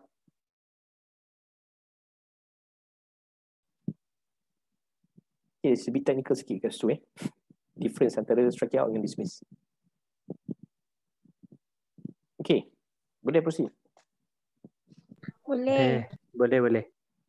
Okay, preliminary aspect bila you nak buat statement of claim ni, first kali description of the litigants Siapa litigants you kena describe. Siapa plaintiff, siapa defendant. So kalau plaintiff, you must be able to show that he or she has a local standard to commence legal action, either in personal capacity ataupun in the capacity of administrator, as administrator, executor ataupun sebagainya. Pada tengok kadang-kadang kes kemalangan tu kadang-kadang dia melibatkan kanak-kanak. Kanak ni minor, below 18 years old. So siapa yang nak bawa tindakan? Kita boleh hire peguam dan sebagainya. So yang akan bawa tindakan tu kadang-kadang kita tengok nama parents dia. Ataupun kadang-kadang kes kemalangan yang melibatkan kita kata maut ataupun kematian. Takkan you expect arwah nak bangun daripada kubur untuk filekan tindakan kan. So must be someone, tapi isteri dia yang filekan tindakan. You pun filekanlah tindakan tu di mahkamah. So defendant challenge. Who are you? Oh, I'm the wife. I boleh filekan tindakan ni. Tak ada. You tak ada legal standing atau local standard. You kenalah menjadi pentadbir pusaka si mati. Barulah tiba-tiba tengok, oh, surat kuasa pentadbir dikeluarkan kepada abang si mati ataupun kepada bapa si mati sebenarnya. So siapa wife ni untuk tuntut? So dia tak ada local standard. So as a lawyer, you kena determine siapa yang should be the proper plaintiff. Itu first statement of claim. Dia kadang-kadang ada banyak potential. Kadang yang meninggal tu tengok dia ada banyak waris tapi adakah semua waris akan filekan? 10 waris akan jadi co-plaintiff? Tak. You kena advise salah seorang waris untuk apply menjadi pentadbir pusaka. Tapi kalau dia ada mati itu berwasiat, mungkin dia perlu lantik wasi. Wasi dah dalam wasiat executor ni. So wasi lah yang akan filekan tindakan bagi pihak si mati di mahkamah. Okay, itu kena clear. Ataupun you kena tengok juga kadang-kadang bila you nak advise, bila dah cerita macam-macam dah, okay, memang you ada case, kita akan filekan next week. Sekali buat carian kebankrapan, dia terbankrupt. So bila bankrupt, walaupun you accident, you tak boleh filekan tindakan di mahkamah. So you kena tengok aspek-aspek tu, identify parties tu, dia ada locus tak, dia ada legal standing tak nak filekan tindakan di mahkamah. So kalau dia bankrupt, dia kena dapatkan sanction what we call sanction kebenaran daripada Jabatan Insolvensi. You kena buat merit case, buat opinion kepada Jabatan Insolvensi, dapatkan permohonan pelantikan peguam. Okay, Jabatan Insolvensi kita setuju untuk you filekan tindakan ke mahkamah. Okay, so once you dapat sanction, you can proceed with filing of the legal action against defendant. Sama juga defendant juga check juga defendant dah bankrupt ke belum. Kalau defendant pun bankrupt, dia tak boleh saman dia. Tapi you tak minta lah sanction, you kena minta leave ataupun kebenaran daripada mahkamah kebankrapan. So dari segi prosedur tu lain sikit. You cannot commence legal action against a bankrupt person unless with leave from the bankruptcy court. Okay, kalau melibatkan syarikat juga kena determine whether syarikat tu dah digulungkan ke ataupun tidak. So you akan conduct one-up search, SSM search, suruhan syarikat dan sebagainya. So identify the parties. Kadang-kadang yang langgar tu adalah pemilik lori. Siapa pemilik lori tu? Oh, actually dia adalah Hizri Enterprise. You pun namakanlah Hizri Enterprise sebagai defender. Tapi kalau you belajar nanti dalam company law ini, sole proprietorship ni is not berhad company. Dia tak ada legal entity. So you tak boleh filekan saman terhadap sole proprietor, the enterprise punya name. You kena namakan siapa nama dia. Hizri Hasshan, trading under the name and style of Hizri Enterprise contohnya. So you kena namakan pemilik kenderaan satu lagi tu siapa. Ataupun kalau dia syarikat, nama syarikat lah. Ataupun kalau you nak go on vicarious liability terhadap majikan dia. Yang langgar tu pemandu lori, tapi majikan dia is a company. You nak namakan the company as the second defendant possible. So benda tu adalah permulaan awal preliminary aspect. You kena tahu siapa nak disaman dan siapa yang berhak untuk saman. Okay, then substance of the cause of action. Okay, this is very fundamental. You kena tengok all the facts to formulate a complete cause of action. Negligence, apa dia punya butir-butir dia. Katalah you buat saman fitnah, defamation suit. Apa butir-butir perkataan yang you kata defamatory in nature. Kadang-kadang sekarang ni banyak Facebook lah dan sebagainya. Banyak defamatory, betul bersifat fitnah. So you kena quote bersifat defamatory. So you kena letak dalam statement of claim you. Apa yang bersifat merendah-rendahkan reputasi plaintiff dan sebagainya. Okay. Sama juga dengan negligence suit. Dan juga butir-butir kerugian. Apa loss yang you suffer, jenis injury yang you suffer tu apa dia? Patah tangan, kerosakan pada motorbike ke kenderaan dan sebagainya. All the particulars of damage and loss incurred, semua tu kena depletekan dalam butir-butir kerugian. Dan barulah you tuntut apa yang you rasakan you sepatutnya layak dapat pembahasan dan sebagainya. Okay. Substance cause of action, you mestilah make sure your cause of action tu is recognized bawah Malaysian law. Macam you mungkin dah belajar tort banyak kan, trespass, negligence dan sebagainya. Tapi ada juga orang filekan beberapa kes yang you tak ada basis ataupun your cause of action tu is not recognized in Malaysia. Ambil ni few example. Contohnya tort of invasion of private rights atau breach of privacy rights. Kalau tengok case law di sini adalah it's not recognized. Okay. Kalau dimention, I of the view that it is clear that English common law does not recognize privacy rights, and it therefore follows that invasion of privacy rights does not give rise to cause of action. Maksudnya kawasan tindakan tu tak wujud. Mungkin cedu, tak tahulah daripada mana, Australia ke dan sebagainya, other jurisdiction but not recognized in Malaysia. So kalau cause of action tu tak wujud, then tak boleh filekan macam tu saja. So kalau for lawyers ni, you dapat facts from your client, you can identify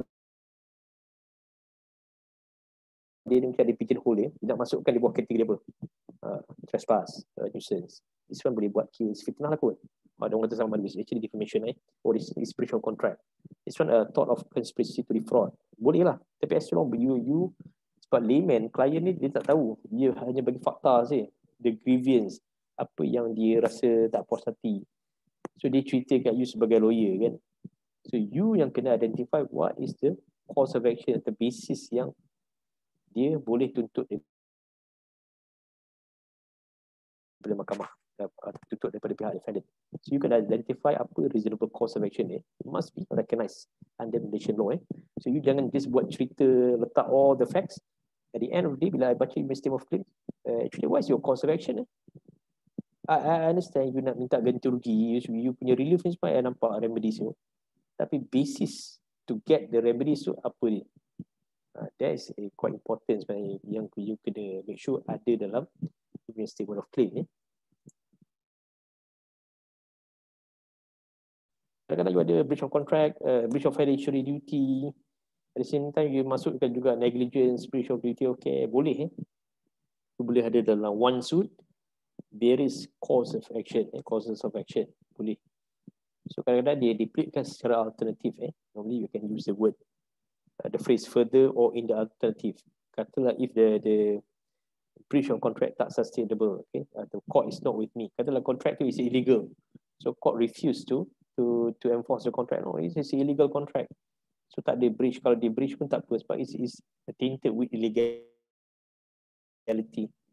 But you go on the secondly is on negligence. So dia tak kisahlah illegality tu, but under negligence or perhaps the new cause of action that recognized in Malaysia is unjust enrichment. It's no longer a ceremony. Unjust enrichment is a cause of action. So you boleh tuntut based on unjust enrichment. Ataupun you nak kata minta deklarasi based on breach of constructive trust. Dia tak ada exact trust deed, tapi it's a constructive trust. It's a court yang impose that kind of trust. So it's possible.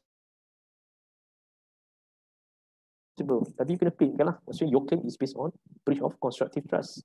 You kena fulfill, provide all the facts to formulate a claim based on constructive trust. Kalau tak ada, you tak plead kan, takkan tiba-tiba court nak kata, oh, I think boleh lah kot you dapatkan relief ni bawah unjust enrichment, breach of constructive trust. You just plead negligence je.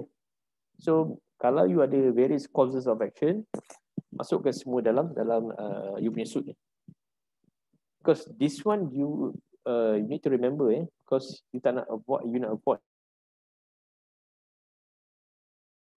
res judicata. Kadang-kadang you filekan the first suit, you filekan breach of fiduciary duty, dismissed by the court.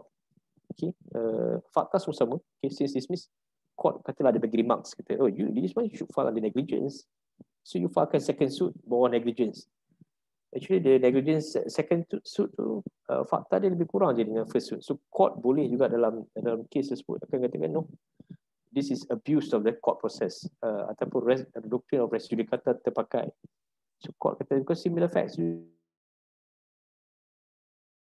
you should combine dalam the first suit. Okay, kalau tak susah lah. Setiap kali you kalah, you build a new course of action, you file a new suit. So court kata kalau in that case court boleh tolak dia new suit tu on the ground of abuse of court process. So kalau boleh, seboleh-bolehnya kalau you nampak all possible course of action masukkan dalam satu suit saja. Okay. Okay, prayer for relief ni macam cakap tadi lah. It's all the remedies that you rasa you perlukan. Macam declaration, okay, injunction, you want to prohibit, restrain defendant from doing certain things. Tapi you nak ganti rugi general damages, special damages, ataupun exemplary damages ni ganti rugi teladan. So apa yang you nak, you kena pleadkan. Because court takkan grant you benda yang you tak apply from the court. Okay. Lain daripada itu interest, cost dan sebagainya. Okay, practice as a lawyer, normally you akan masukkan juga what we call as omnibus clause. Tak pastilah, mungkin kalau you buat internship ke bekerja di pejabat peguam ke, mungkin you pernah nampak statement of claim ni.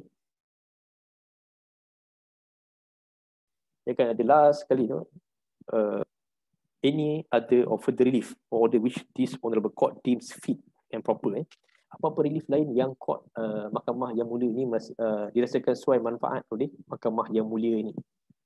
So this is what we call as omnibus clause. Kadang-kadang you tak minta spesifik punya remedy, tapi since you masukkan other relief yang court rasa adil dan munasabah, so court can grant under that omnibus clause. That's why kalau tengok praktis, kenapalah peguam asyik masukkan kosa ni kan, apa-apa relief lah yang dirasakan adil dan sesuai manfaat oleh mahkamah. Why you need to put that? Because to cater for situation yang court rasa you're not entitled to injunction, declaration pun tak layak, general damages pun tak layak, but court rasa ada remedy lain yang you entitled. So court boleh menggunakan inherent jurisdiction dia to grant relief yang you tak minta specifically, but under this omnibus clause you entitled to get that relief. Okay, ada soalan so far? Sir. Yep. So maknanya omnibus clause tu memang plaintiff kena minta lah dalam dia punya suit. Okay, yes. Normally kita akan advise semua masukkan. Kalau tengok practice how lawyers dia punya drafting, normally semua akan dimasukkan dalam statement of claim. Kalau notis permohonan pun dia akan masukkan juga that omnibus clause. Because dia tak ada harm, no harm to you pun kalau you tak masukkan, kata kita salah, kata kilaf dan sebagainya, at least ada saving sikit lah kalau you masukkan. So that's as matter of practice, you do akan incorporate that kind of relief lah. Okay, jawab soalan ni. Jawab. Okay, then dari segi language I think for your assignment yang tak sekian Dr. Nizam lagi tu, mungkinlah you akan buat in English kot, drafting you statement of claim. But kalau you tengok di Malaysia dari segi pleadings kita ada section 8 of the National Language Act dari 2 tahun 1963 dan 67. Normally all proceedings di mahkamah especially mahkamah rendah mahkamah rendah, mahkamah tinggi, semuanya kertas kausa perlu di dalam bahasa kebangsaan, bahasa Melayu. Kalau you tengok commercial cases, kalau you pernah buat internship di bigger firm ke, normally kita akan ada in Malay language as well as translation in English. Dua-dua kena ada. Because judges kalau high court and above ni, actually dia orang prefer English. Tapi untuk kertas kausa, dia ada statement of claim, national language, so you kena comply lah, kena ada juga. Okay, tapi kalau this one especially di Semenanjung, but Sabah Sarawak, I think they still dia lain sikit.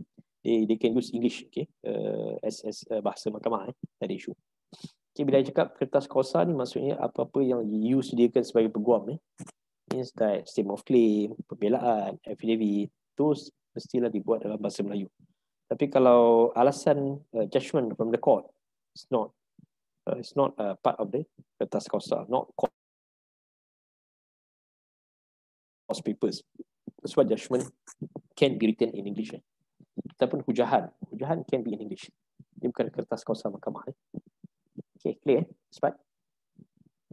Apa berlaku kalau you tak filekan dalam bahasa Melayu? Ini keputusan Mahkamah Rayuan. Kes Datuk Seri Anwar Ibrahim dengan Tun Dr. Mahathir. So, memorandum rayuan yang difilekan oleh Datuk Seri Anwar adalah di dalam bahasa Inggeris sahaja. Okay? Bila dia filekan, the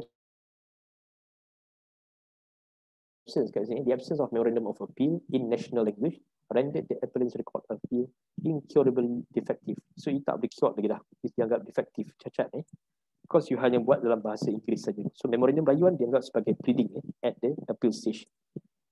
Bila you filekan di mahkamah court of first instance, high court, session, mahkamah magistrate, normally statement of claim ataupun pembelaan, this is your pleadings lah, benda yang you akan stand on it. Okay, tapi kalau bila dia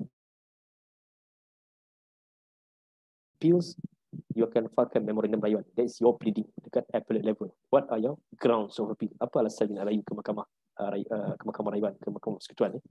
So, bila you filekan memorandum rayuan, is part of pleading, so you kena buat dalam bahasa Melayu. Then kalau you nak ada translation in English, tak ada masalah.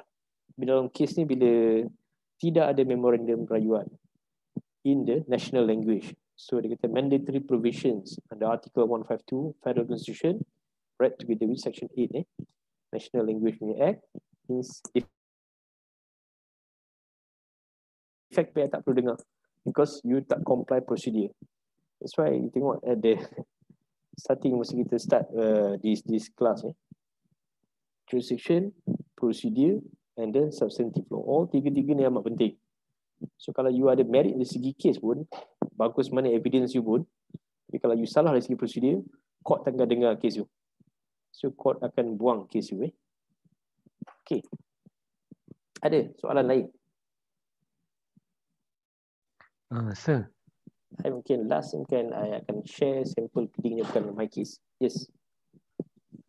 Sir? Ya, siapa yang Afiq? Ya saya. Macam saya cakap tadi yang kalau yang mandatory clause, yang saya cakap pasal national language tu macam dalam kes Anwar tu, disebabkan dia tak file dalam Melayu kan. So saya kata dia kes tu di strike out So maksudnya dia still boleh dia dibuang dia terus dibuang dan dibuang strike out lah kan. Dia strike out tapi dan dia juga dismiss. Oh ya ke? Because appeal tu dianggap defective. Maksud bila kata defective ni maksudnya as if tak ada rayuan di mahkamah. So bila there's the effect of non-compliance of mandatory provision, bila you salah prosedur, dia ada satu yang you boleh cure, you boleh remedykan balik. Tapi bila you tak comply mandatory requirement, court macam dalam kes Datuk Seri Anwar Ibrahim, dia cakap memorandum rayuan ni cacat, defective. Bila you tak buat dalam bahasa Melayu, bila defective means as if tak ada rayuan, apa je nak dengar? Sama juga kalau statement of claim ni tiba-tiba fakat ni. So as if you tak ada suit pun. Bila I strike out tu, that's it lah, tak ada dah. Yang okay. Dengan lain dari segi keadilan dan sebagainya. Okay. That is the impact of non-compliance of procedure. Bila you belajar ni mungkin nampak mungkin tak adil lah, tapi that's part of the practice lah. That's why you kena polish dia punya procedure. Bukan saja tengok dari segi substantive law, dia punya jurisdiction procedure pun very important when it comes to practice. Okay. Ada soalan lain? Okay. Ada? Ini ambil contoh kes lain Kau jarang buat kalau kes insiden ni. Okay, this one read yang cakap tadi. Bila you filekan kes di mahkamah, you boleh nampak kan? Boleh. Nampak. So dia akan start melalui pemfilan read. So this is heading dia, read. Kalau tak langsung mahkamah session dan sebagainya, ni katalah di kes ni difilekan di Johor Bahru. So dia akan ada kod pemfilan dia. So actually kod filing mahkamah ni juga mudah faham. Kalau J ni Johor lah. Kalau Pahang C, Kedah K dan sebagainya, dia adalah KA, KI dan sebagainya. So kod Johor Bahru dia ada JA, A53 KJ. KJ ni lah kes kemalangan jalan raya. So 53 adalah kod mahkamah session untuk kes aksiden. This adalah nombor 285 is nombor kes. 05 adalah nombor bulan difahamkan bulan Mei tahun 2018. So boleh faham lah bila difahamkan dapat nombor saman, ini benda ni. Kod negeri, kod mahkamah, nombor kes, bulan dan tahun. Bila kita tengok, oh ni kes tahun 2018 ni. Difahamkan bulan 5. Okay, kena cepat sikit habiskan kes ni. So court tahu dia ni KPI. So bila dia difahamkan di mahkamah, kata tarikh dia 2 Mei 2018, ini yang saya cakap tadi dipanggil enclosure 1 lampiran 1 read ni. Okay. So dia ada kat sini lah siapa nama dia, defendant. So ini you akan identify the parties ni. Siapa yang akan diprintif, katalah contoh you put the identity card dia, nombor dia, siapa defendant, alamat defendant, because you're going to serve the read, the summons for the defendant. Apa dia kena buat lah, dalam 14 days dia kena menjawab tuntutan ni. Dan sama juga you akan ada pernyataan tuntutan ataupun statement of claim. Ini yang simple bukanlah yang complicated. Statement of claim sangat for purpose of the academic ni okey lah. Okay. Pernyataan tuntutan ni akan selalunya dianggap enclosure 2 So dia akan letak kat sini description siapa plaintiff, penunggang kenderaan, nombor kenderaan siapa dia, nombor pendaftaran defendant, pemandu dan pemilik kenderaan, nombor apa dia pendaftaran dia. Okay, then this one dia punya fakta kes. Sorry. Bila berlaku kejadian 2016. So you tahu dah, okay, within limitation period lagi Bila file kes ni difilekan in 2018, it's still within limitation period. Okay, kita sedang menunggang kenderaan dekat mana tiba-tiba di kilometer 41 Jalan Johor Bahru Waitan, kenderaan defendant yang berada di hadapan membelok ke kanan. Okay, cukup dah sini dia nak buktikan negligence. Ini baru fakta kes saja. Okay, kemudian dia adalah membuat dakwaan kecuaian. Okay. Kemalangan tersebut adalah disebabkan sepenuhnya dan atau disumbangkan sebahagian besarnya substantially contributed by defendant's negligence. Okay. Dalam penilaian pengawalan. Okay, cukup tak kalau you buat statement of claim macam ni? Just you kata-kata kecuaian saja. Tak cukup So you kena butirkan lagi. That's why kita akan ada particulars of negligence. Okay. So bila you buat case negligence, you kena ada particulars of negligence. Butir-butir kecuaian apa dia? Okay. Defendant gagal memberi perhatian sewajarnya terhadap pengguna jalan raya lain, terutamanya kenderaan plaintiff. Janganlah kisah tentang stranger tempat lain, must confine to plaintiff. Okay. Membuat pusingan you, buat U-turn tanpa memberi perhatian kepada kenderaan plaintiff yang berada di laluan sahnya. So, plaintiff ada di laluan sah, defendant buat pusingan U-turn. Okay. Gagal menggunakan cermin pandang belakang ataupun cermin sisi kanan. Gagal mengikut laluan yang diperuntukkan untuk membuat pusingan U. Panjanglah kat situ betul-betul.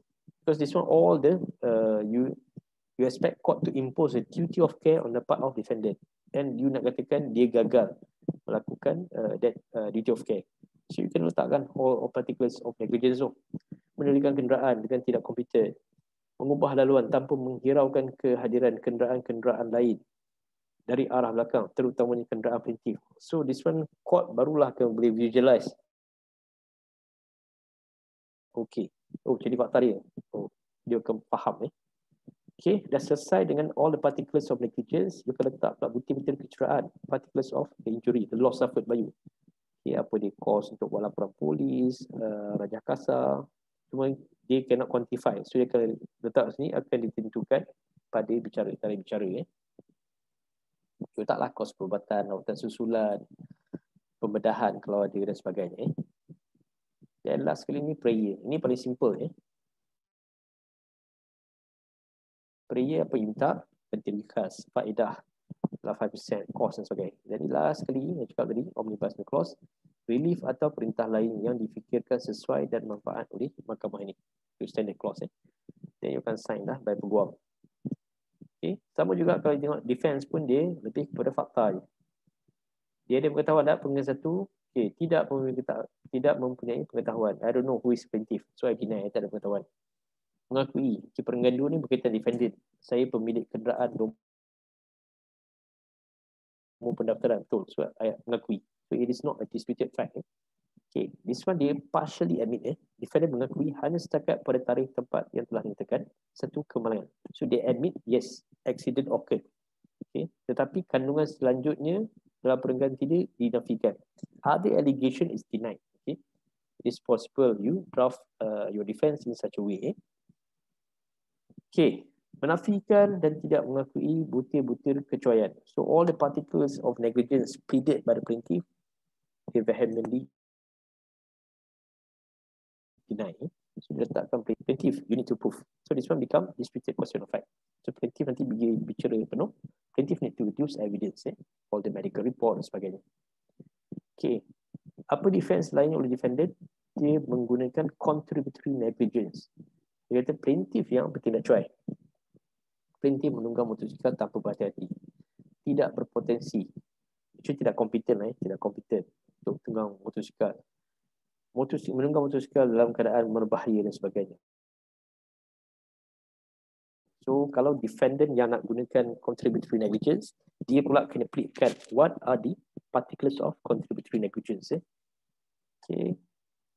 So bila you dah lengkap pleading ni, maka court hanya akan tengok pada pleading ni saja. Okay. Court tak, kalau you ada particulars of negligence, you tak boleh nak tambah lah. Melainkan you buat pindaan pleading ni. Okay. Cukup kot untuk hari ni, malam ni. Ada soalan lain yang nak tanya tentang Sir, drafting? yes. Yes. Untuk bahagian kecuaian yang dia senaraikan tu adalah berdasarkan pernyataan plaintiff dan defendant lah. Maksudnya bukan semata-mata senaraikan sendiri. Maksudnya kena dengar dulu apa yang plaintiff dan defendant cakap dulu, baru listkan semua tu. Yang untuk kecuaian tu. Maksudnya for the lawyers ke? For the lawyers, you yang kena letakkan lah. So you dengar version plaintiff. Normally you sendiri akan buat gambar rajah macam mana accident tu berlaku. It looks logical to you. So yang akan letakkan this is the plaintiff's position. Defendant gagal buat apa? Dia buat postingan juga dan sebagainya. So your version you akan letakkan lah. So for defendant akan advise by dia punya lawyer, dia akan letakkan dia punya position. Actually, plaintiff yang kat belakang tu yang langgar Bukan I salah U-turn, I dah bagi signal dan sebagainya. You yang langgar ataupun gagal membreak kenderaan dan sebagainya. So court bila ada two conflicting versions, you punya statement of fact dalam statement of claim dengan the other party punya statement of fact dalam statement of defense.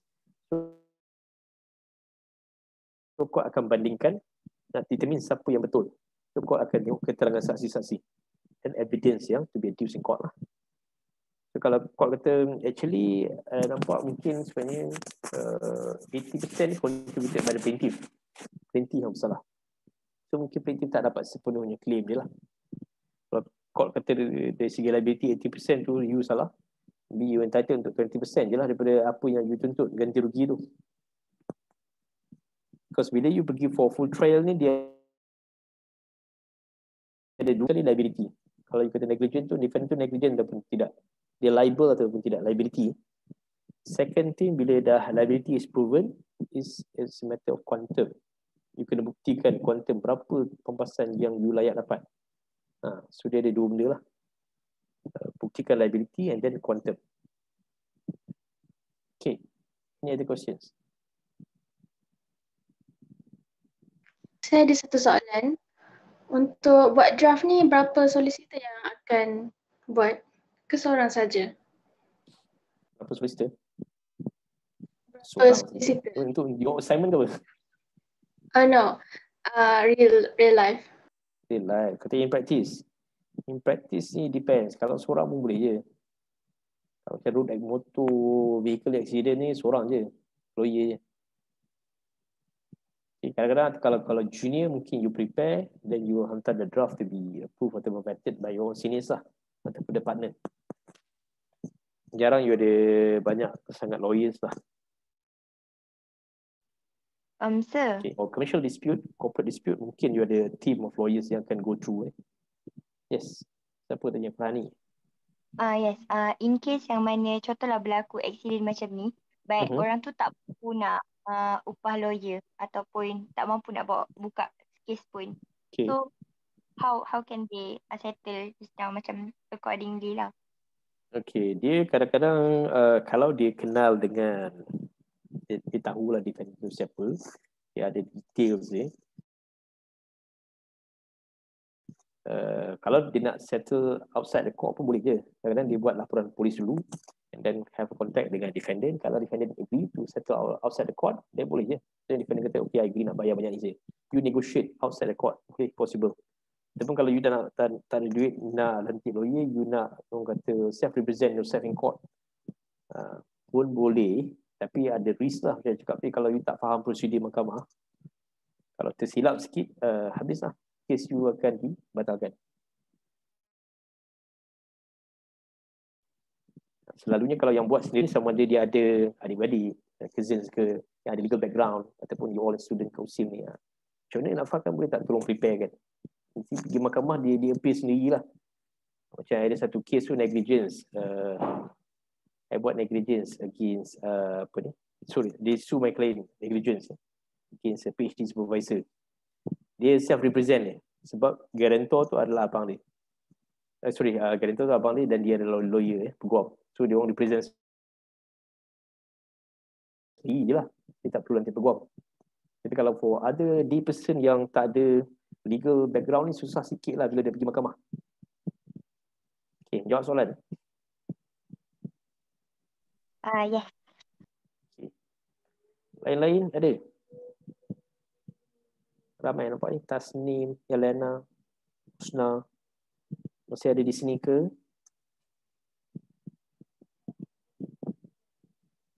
Baik, kalau mengajar kat UPM pun akan tanya dia orang ni. Masih wujud ke ataupun hanya laptop saja hidup? Ada yang nak tanya lain-lain? Preparing a statement of claim. Saya nak tanya, boleh tak kalau macam jelaskan semula yang ayat untuk omnibus punya clause tu. So tadi ada terputus-putus sikit line, jadi saya dapat tak dapat je. Dia last kali tu dia akan minta apa-apa relief atau perintah yang sesuai manfaat oleh mahkamah. For any other relief or orders which is deemed fit and proper by the court.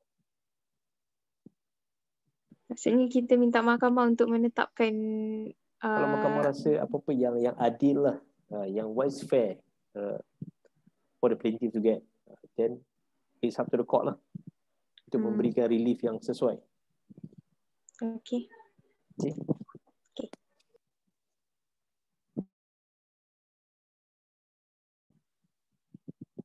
Okay, sorry. Lain-lain ada?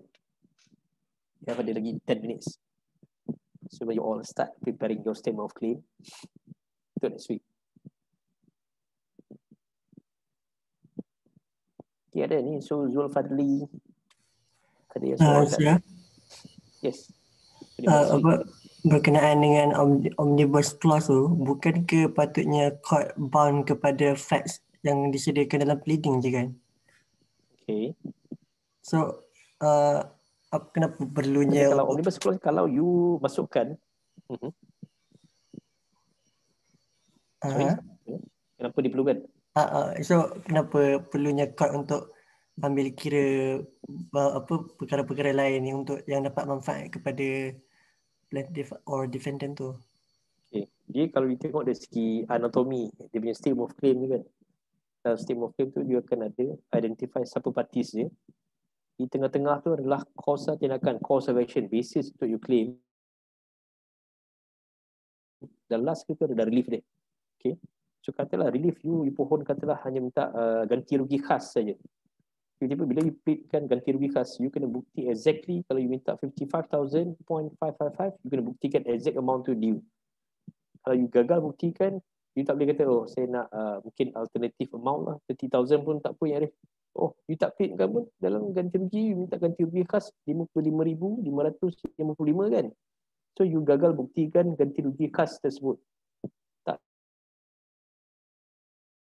tally dengan apa evidence yang dikemukakan.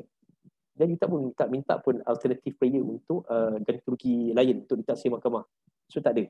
So apa yang boleh mahkamah tengok, okay, you ada omnibus clause. apa-apa relief lain yang dirasakan adil dan sesuai oleh mahkamah. So mahkamah kata okay lah, based on this omnibus clause, I grant judgment, you entitled untuk 20,000 sahaja. So possible lah, sebab you gagal buktikan tuntutan ganti rugi khas you, dan you tak pleadkan ganti rugi lain. So mahkamah memberikan atas beri 20,000. So benda-benda itulah kadang-kadang you tak masukkan, tapi benda ni kita kata saving clause yang bila you masukkan omnibus clause ni, ada relief yang mungkin you tak pohon, you boleh dapat lah daripada mahkamah. Kalau mahkamah rasa benda tu adil. Okay, bila omnibus ni is about relief, dia bukan about kuasa tindakan. Dia bukan menambah fakta dan sebagainya. Fakta tu kalau kata negligence, you tak plead, that's it lah. But bila kita go untuk remedies dan relief ni, apa yang you pohon daripada mahkamah. Kita berdoa kan, kita berdoa, kita minta tu dapat itu je lah. Kalau kat mahkamah pun you pray that kind of relief, ABC je lah dapat, kita akan dapat D, E, F. Tapi kalau omnibus ni, dia terbuka sikit, dia open sikit. So court kata ABC, D ni you tak dapat lah. Tapi I think in the interest of justice, I grant you F. In a totally relief yang lain yang you tak pray pun. That one is in the interest of justice lah, court akan berikan. Kadang-kadang ada kes-kes tertentu macam negligence cases ataupun defamation contohnya. Okay, liability is proven, memang dia buat fitnah. Ataupun negligence tu, yes, proven. Liability semua elemen fulfill, evidence semua satisfied. Tapi on quantum, that's why cakap tadi ada liability, second is quantum. So bila you buktikan liability tapi you gagal buktikan quantum, so court kata okay, quantum ni I tak boleh berikan apa-apa ganti rugi. So I hanya award you nominal damages 1,000. Itu saja you dapat. So dia beri award nominal damages ni. Maksudnya ganti rugi nominal RM1,000 saja. Maksudnya just to as a token, yes, actually you menang kes lah, tapi you tak gagal buktikan, you nak 1 juta, you tak layak lah. So I bagi nominal damages kat you mungkin 5,000 saja. Okay, macam katalah kes fitnah. You bukanlah celebrity, you bukannya politician ke apa ke. In terms of your reputation tu biasa-biasa saja. Yang you kata fitnah ni dekat rakan-rakan dalam taman perumahan ni, bukanlah kata widespread satu Malaysia ke apa ke. So kau kata okay, ya memang dia telah fitnah you, tapi tak nampak pun dia reputasi you terjejas banyak sangat. So I award you ganti rugi RM100 possible. So benda tu court hanya bagi nominal, ganti rugi nominal saja. Okay, clear? Clear. Sir. Siapa Afiq ke Basir? Saya Afiq. Okay. Saya ada dua soalan. Okay.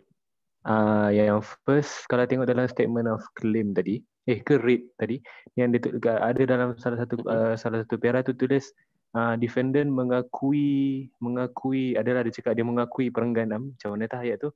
Kan? Okay. Means macam mana dia mengakui tu, means lawyer tu jumpa dua-dua sekali ke ataupun dia buat on behalf of plaintiff je ke, macam mana? Faham tak? Okay. Macam tu. Macam mana dia boleh tahu kalau yang tu? Kalau you act for the plaintiff, you filekan statement of claim di mahkamah, kita panggil sebagai extract salinan tu, you akan serahkan kepada pihak defendant. So defendant ada 14 hari untuk filekan pembelaan. So defendant akan lantik lawyer, so dia akan tengok dia punya statement of claim, barulah dia jawab dalam bentuk pembelaan lah. Okay. So bila dia masukkan pembelaan tu, maksudnya dia dah dapat salinan dari segi sequence I dapat statement of claim you, I refer okay, perenggan 3 ni partial ni I agree, I admit, but the rest tu I tak agree, so I deny. That's benda tu yang berlaku dalam pembelaan lah. So you can see perenggan 1 diakui, perenggan 2 katalah tidak diakui, dinafikan. Perenggan 3 sebahagian accident tu berlaku saya akui, but keterangan dan dakwa lain dinafikan. So possible. So the sequence statement of claim comes first, then you ada defense after 14 days, kemudian plaintiff akan filekan pula reply to defense. Just turutan ni lah. Okay, clear? I see. Okay. So plaintiff filekan statement of claim, defendant akan filekan penyertaan pembelaan, dan plaintiff akan filekan pula reply to defense, jawapan kepada pembelaan. So this one 3 je lah pleading ni. Okay. Statement of Okay, claim. defense dengan apa tadi? Statement of claim, defense dengan jawapan kepada pembelaan, jawapan reply.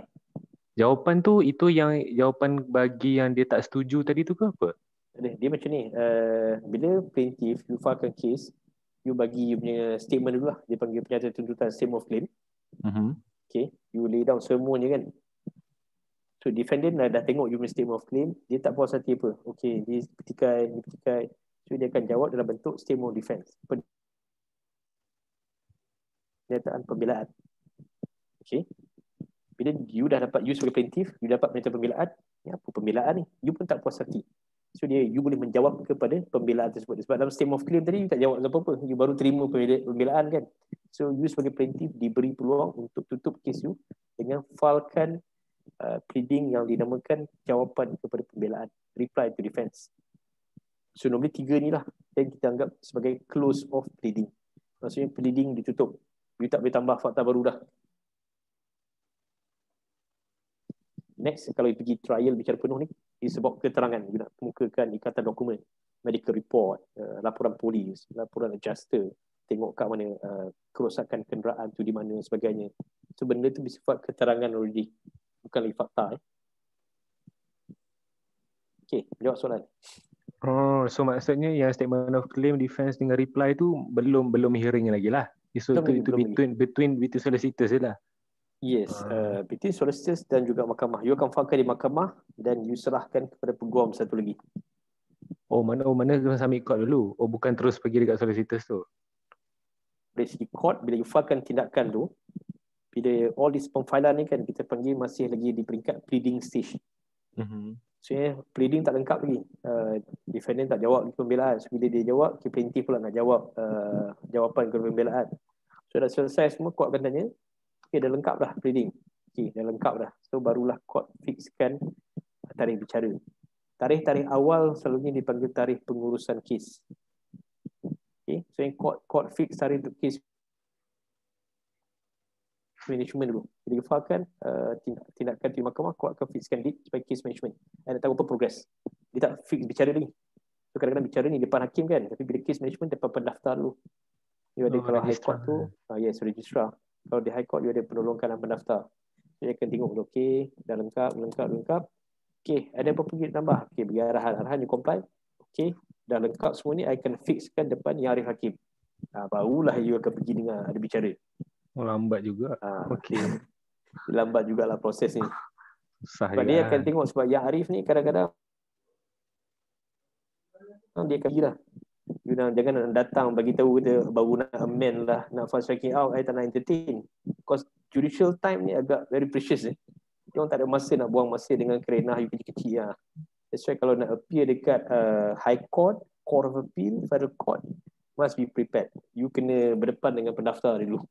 Pendaftar dia kita bagi green light, kalau tak you kena bambu dulu dengan pendaftar. Sebab dia takkan, sebab kalau dia allow you pergi depan yang arif dulu, yang arif tak puas hati, ada judges yang akan baling oh, serius lah? File dekat registrar. So kalau you nak jadi registrar tu berjaga-jaga lah. Sebab dia very particular, different judge, different style. So kalau you sebagai pendaftar, you jaga hakim ni, you kena tahu dia punya style macam mana. Kalau dulu high court hantar balik, oh submission, kalau trial 20 pages, interlocutory application 10 pages cukup lah. Oh, kalau my style, I nak pleading you dalam bahasa Inggeris. Ni Habis Sultan sekat high court tak berapa faham kalau bahasa Melayu. I nak you punya pleading you kena provide translation in English. So setiap registrar tahu requirement apa yang diperlukan oleh hakim. Apply all the directions given, only then dia akan fixkan depan hakim. Itu pun untuk menyelamatkan you sebagai peguam lah, sebelum you kena bambu depan hakim. Okay. Jangan kata, oh maaf lah Yarif, saya ni baru setahun praktis, saya tak faham. No, tak ada. You patut check dengan my registrar. So itu tujuan dia ada pengurusan kes awal-awal tu. Supaya perjalanan bicara tu smooth lah nanti. That's why bila ada pengurusan kes, you kena beritahu lah berapa saksi you nak panggil lah. Saya ada 10 saksi lah. Okay, so kita fixkan 5 hari bicara. Kan? So court nak bookkan, nak blockkan dia dari. Sebab tu you kena tahu awal-awal berapa saksi you nak panggil. Kalau you kata plaintiff ada seorang saksi, defendant ada seorang saksi, okay, kita fix satu tarikh sudah. Habis trial. Itu dia punya cara untuk dia fixkan tarikh bicara di mahkamah nanti lah. Kalau ramai saksi, banyak dokumen, lagi banyaklah tarikh bicaranya. Tapi ada kes kat mahkamah Seremban 40 saksi. Daripada 2017 sampai sekarang tak habis. Serius. Dengan MCO dia. So trial still continue lah. Okay, lain ada soalan? Oh, satu lagi. Yep. Macam yang saya cakap tadi, yang okay, means bila tengok yang macam dalam kes tu kan, ada yang defendant tu dia kata yang tu dia dah akui. So means bila bawa trial dekat court, so court tengok yang dekat yang disputed tu je lah kan? Ke dia tengok semua balik? Okay, bila you ada disputed you ada dalam statement of claim, statement of defense. So ada disputed issues kan. So itulah yang court dia akan filekan satu lagi dokumen. Lawyers akan discuss di antara dua pihak. Dia discuss what are the issues to be tried. Apakah isu yang nak bicarakan. You kena letaklah isu dia. Sama ada defendant bertindak cuai. Sama ada defendant bertanggung kan, membayar ganti rugi sejumlah bla bla bla. So you narrow down the issues. Katalah 4, 5 atau 6 issues. So bila pergi bicara penuh, court akan tengok okay, this je lah 6 isu ni saja kita nak bicarakan. Jangan tiba-tiba nak adduce evidence, plaintiff tidak memenuhi local standard. Ini adalah isu bicara ke? Tak ada pun. So court akan tengok apa isu yang nak dibicarakan. So dia akan, the crux of the dispute tu tentang apa. Okay, clear? Oh, okay. Faham. Lain soalan ada?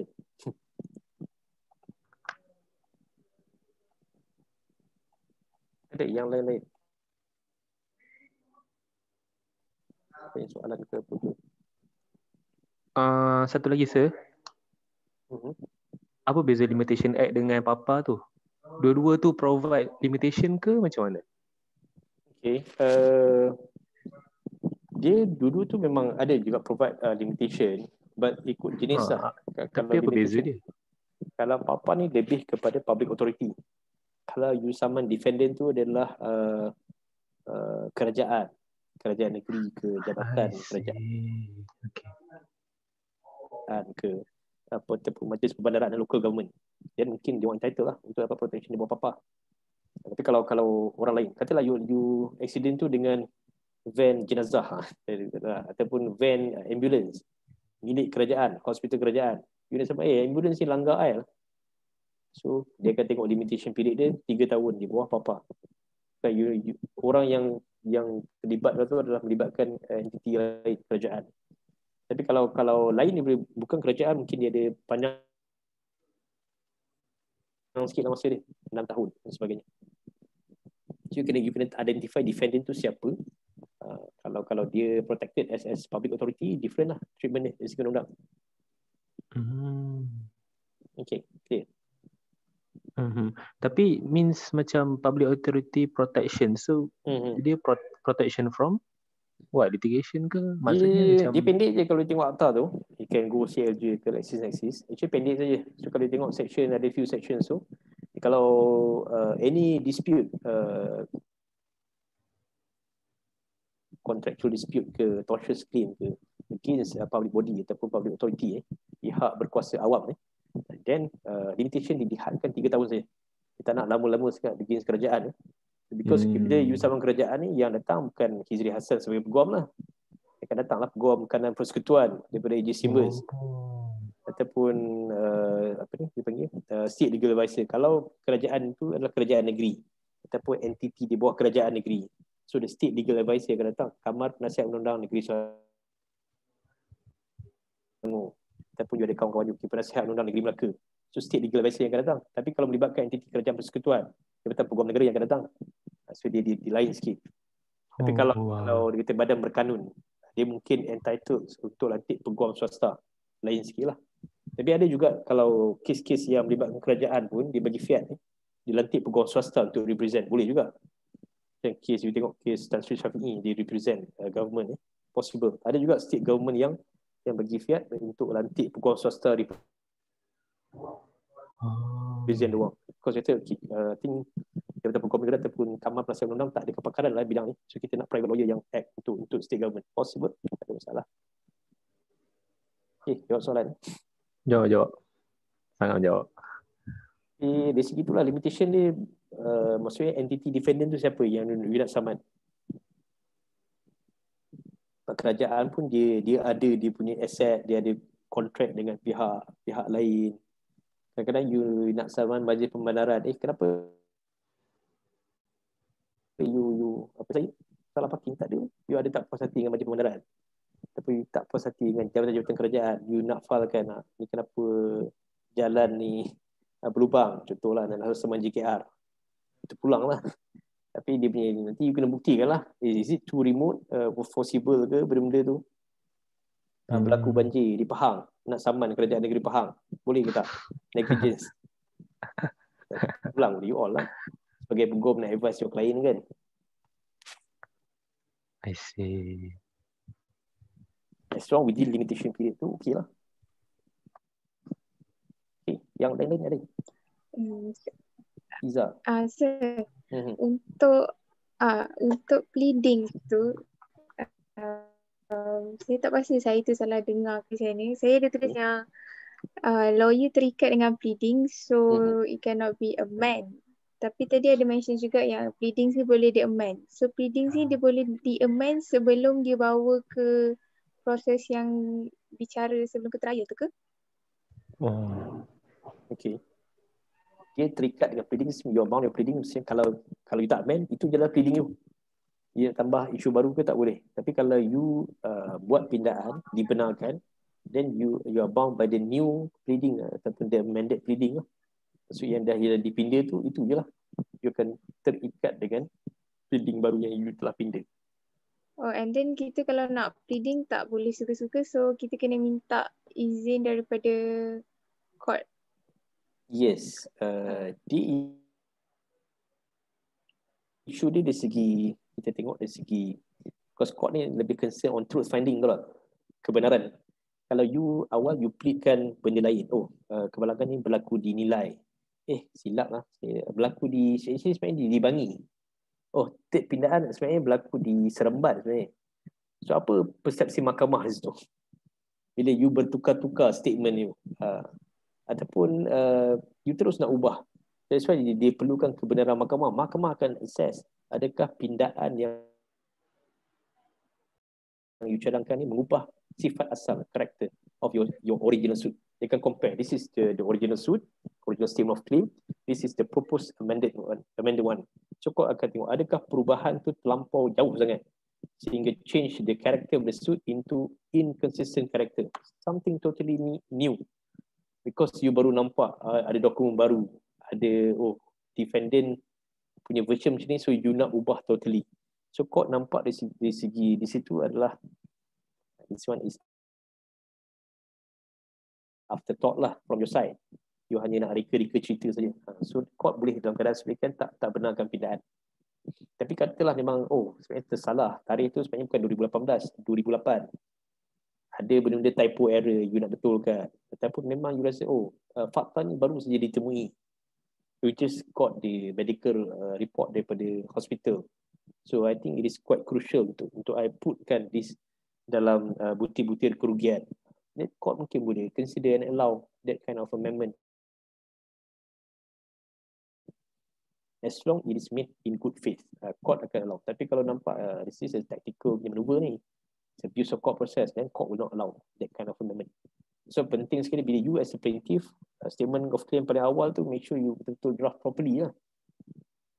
Minta, and then ask your client to be honest with you. Jangan dia hide certain information, because client ni kadang-kadang dia tak beritahu benda yang betul, dia hide certain material information.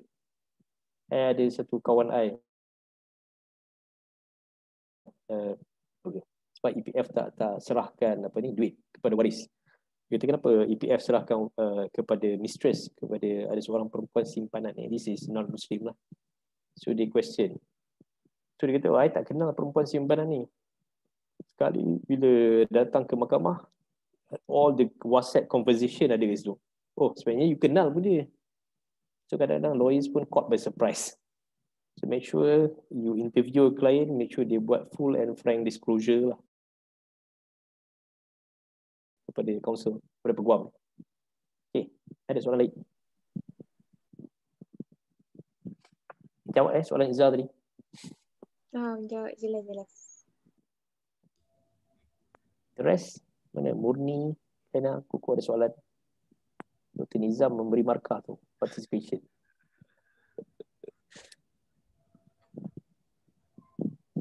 Ada? Tak ada soalan lah. Faham? Faham ataupun tidak faham anda tidak faham? Faham.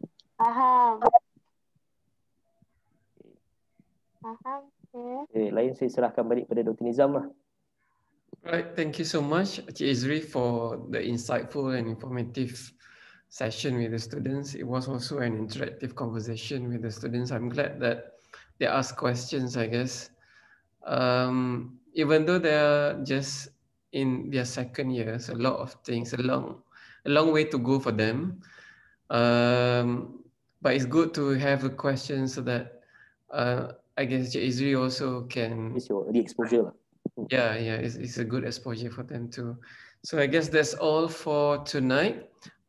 That's the end of our first session. We will have another round next week, same time, same day. Thank you so much, everyone. And we appreciate your time, Cik Hizri, and also your effort in making the session very lively and interactive with many practical inputs from the lawyer's perspective. So I guess that's all from us. Thank you so much. Have a good weekend. Assalamualaikum warahmatullahi wabarakatuh. Waalaikumsalam warahmatullahi wabarakatuh. Thank you, Encik Hizri. Waalaikumsalam. Thank you, Doktor. Warahmatullahi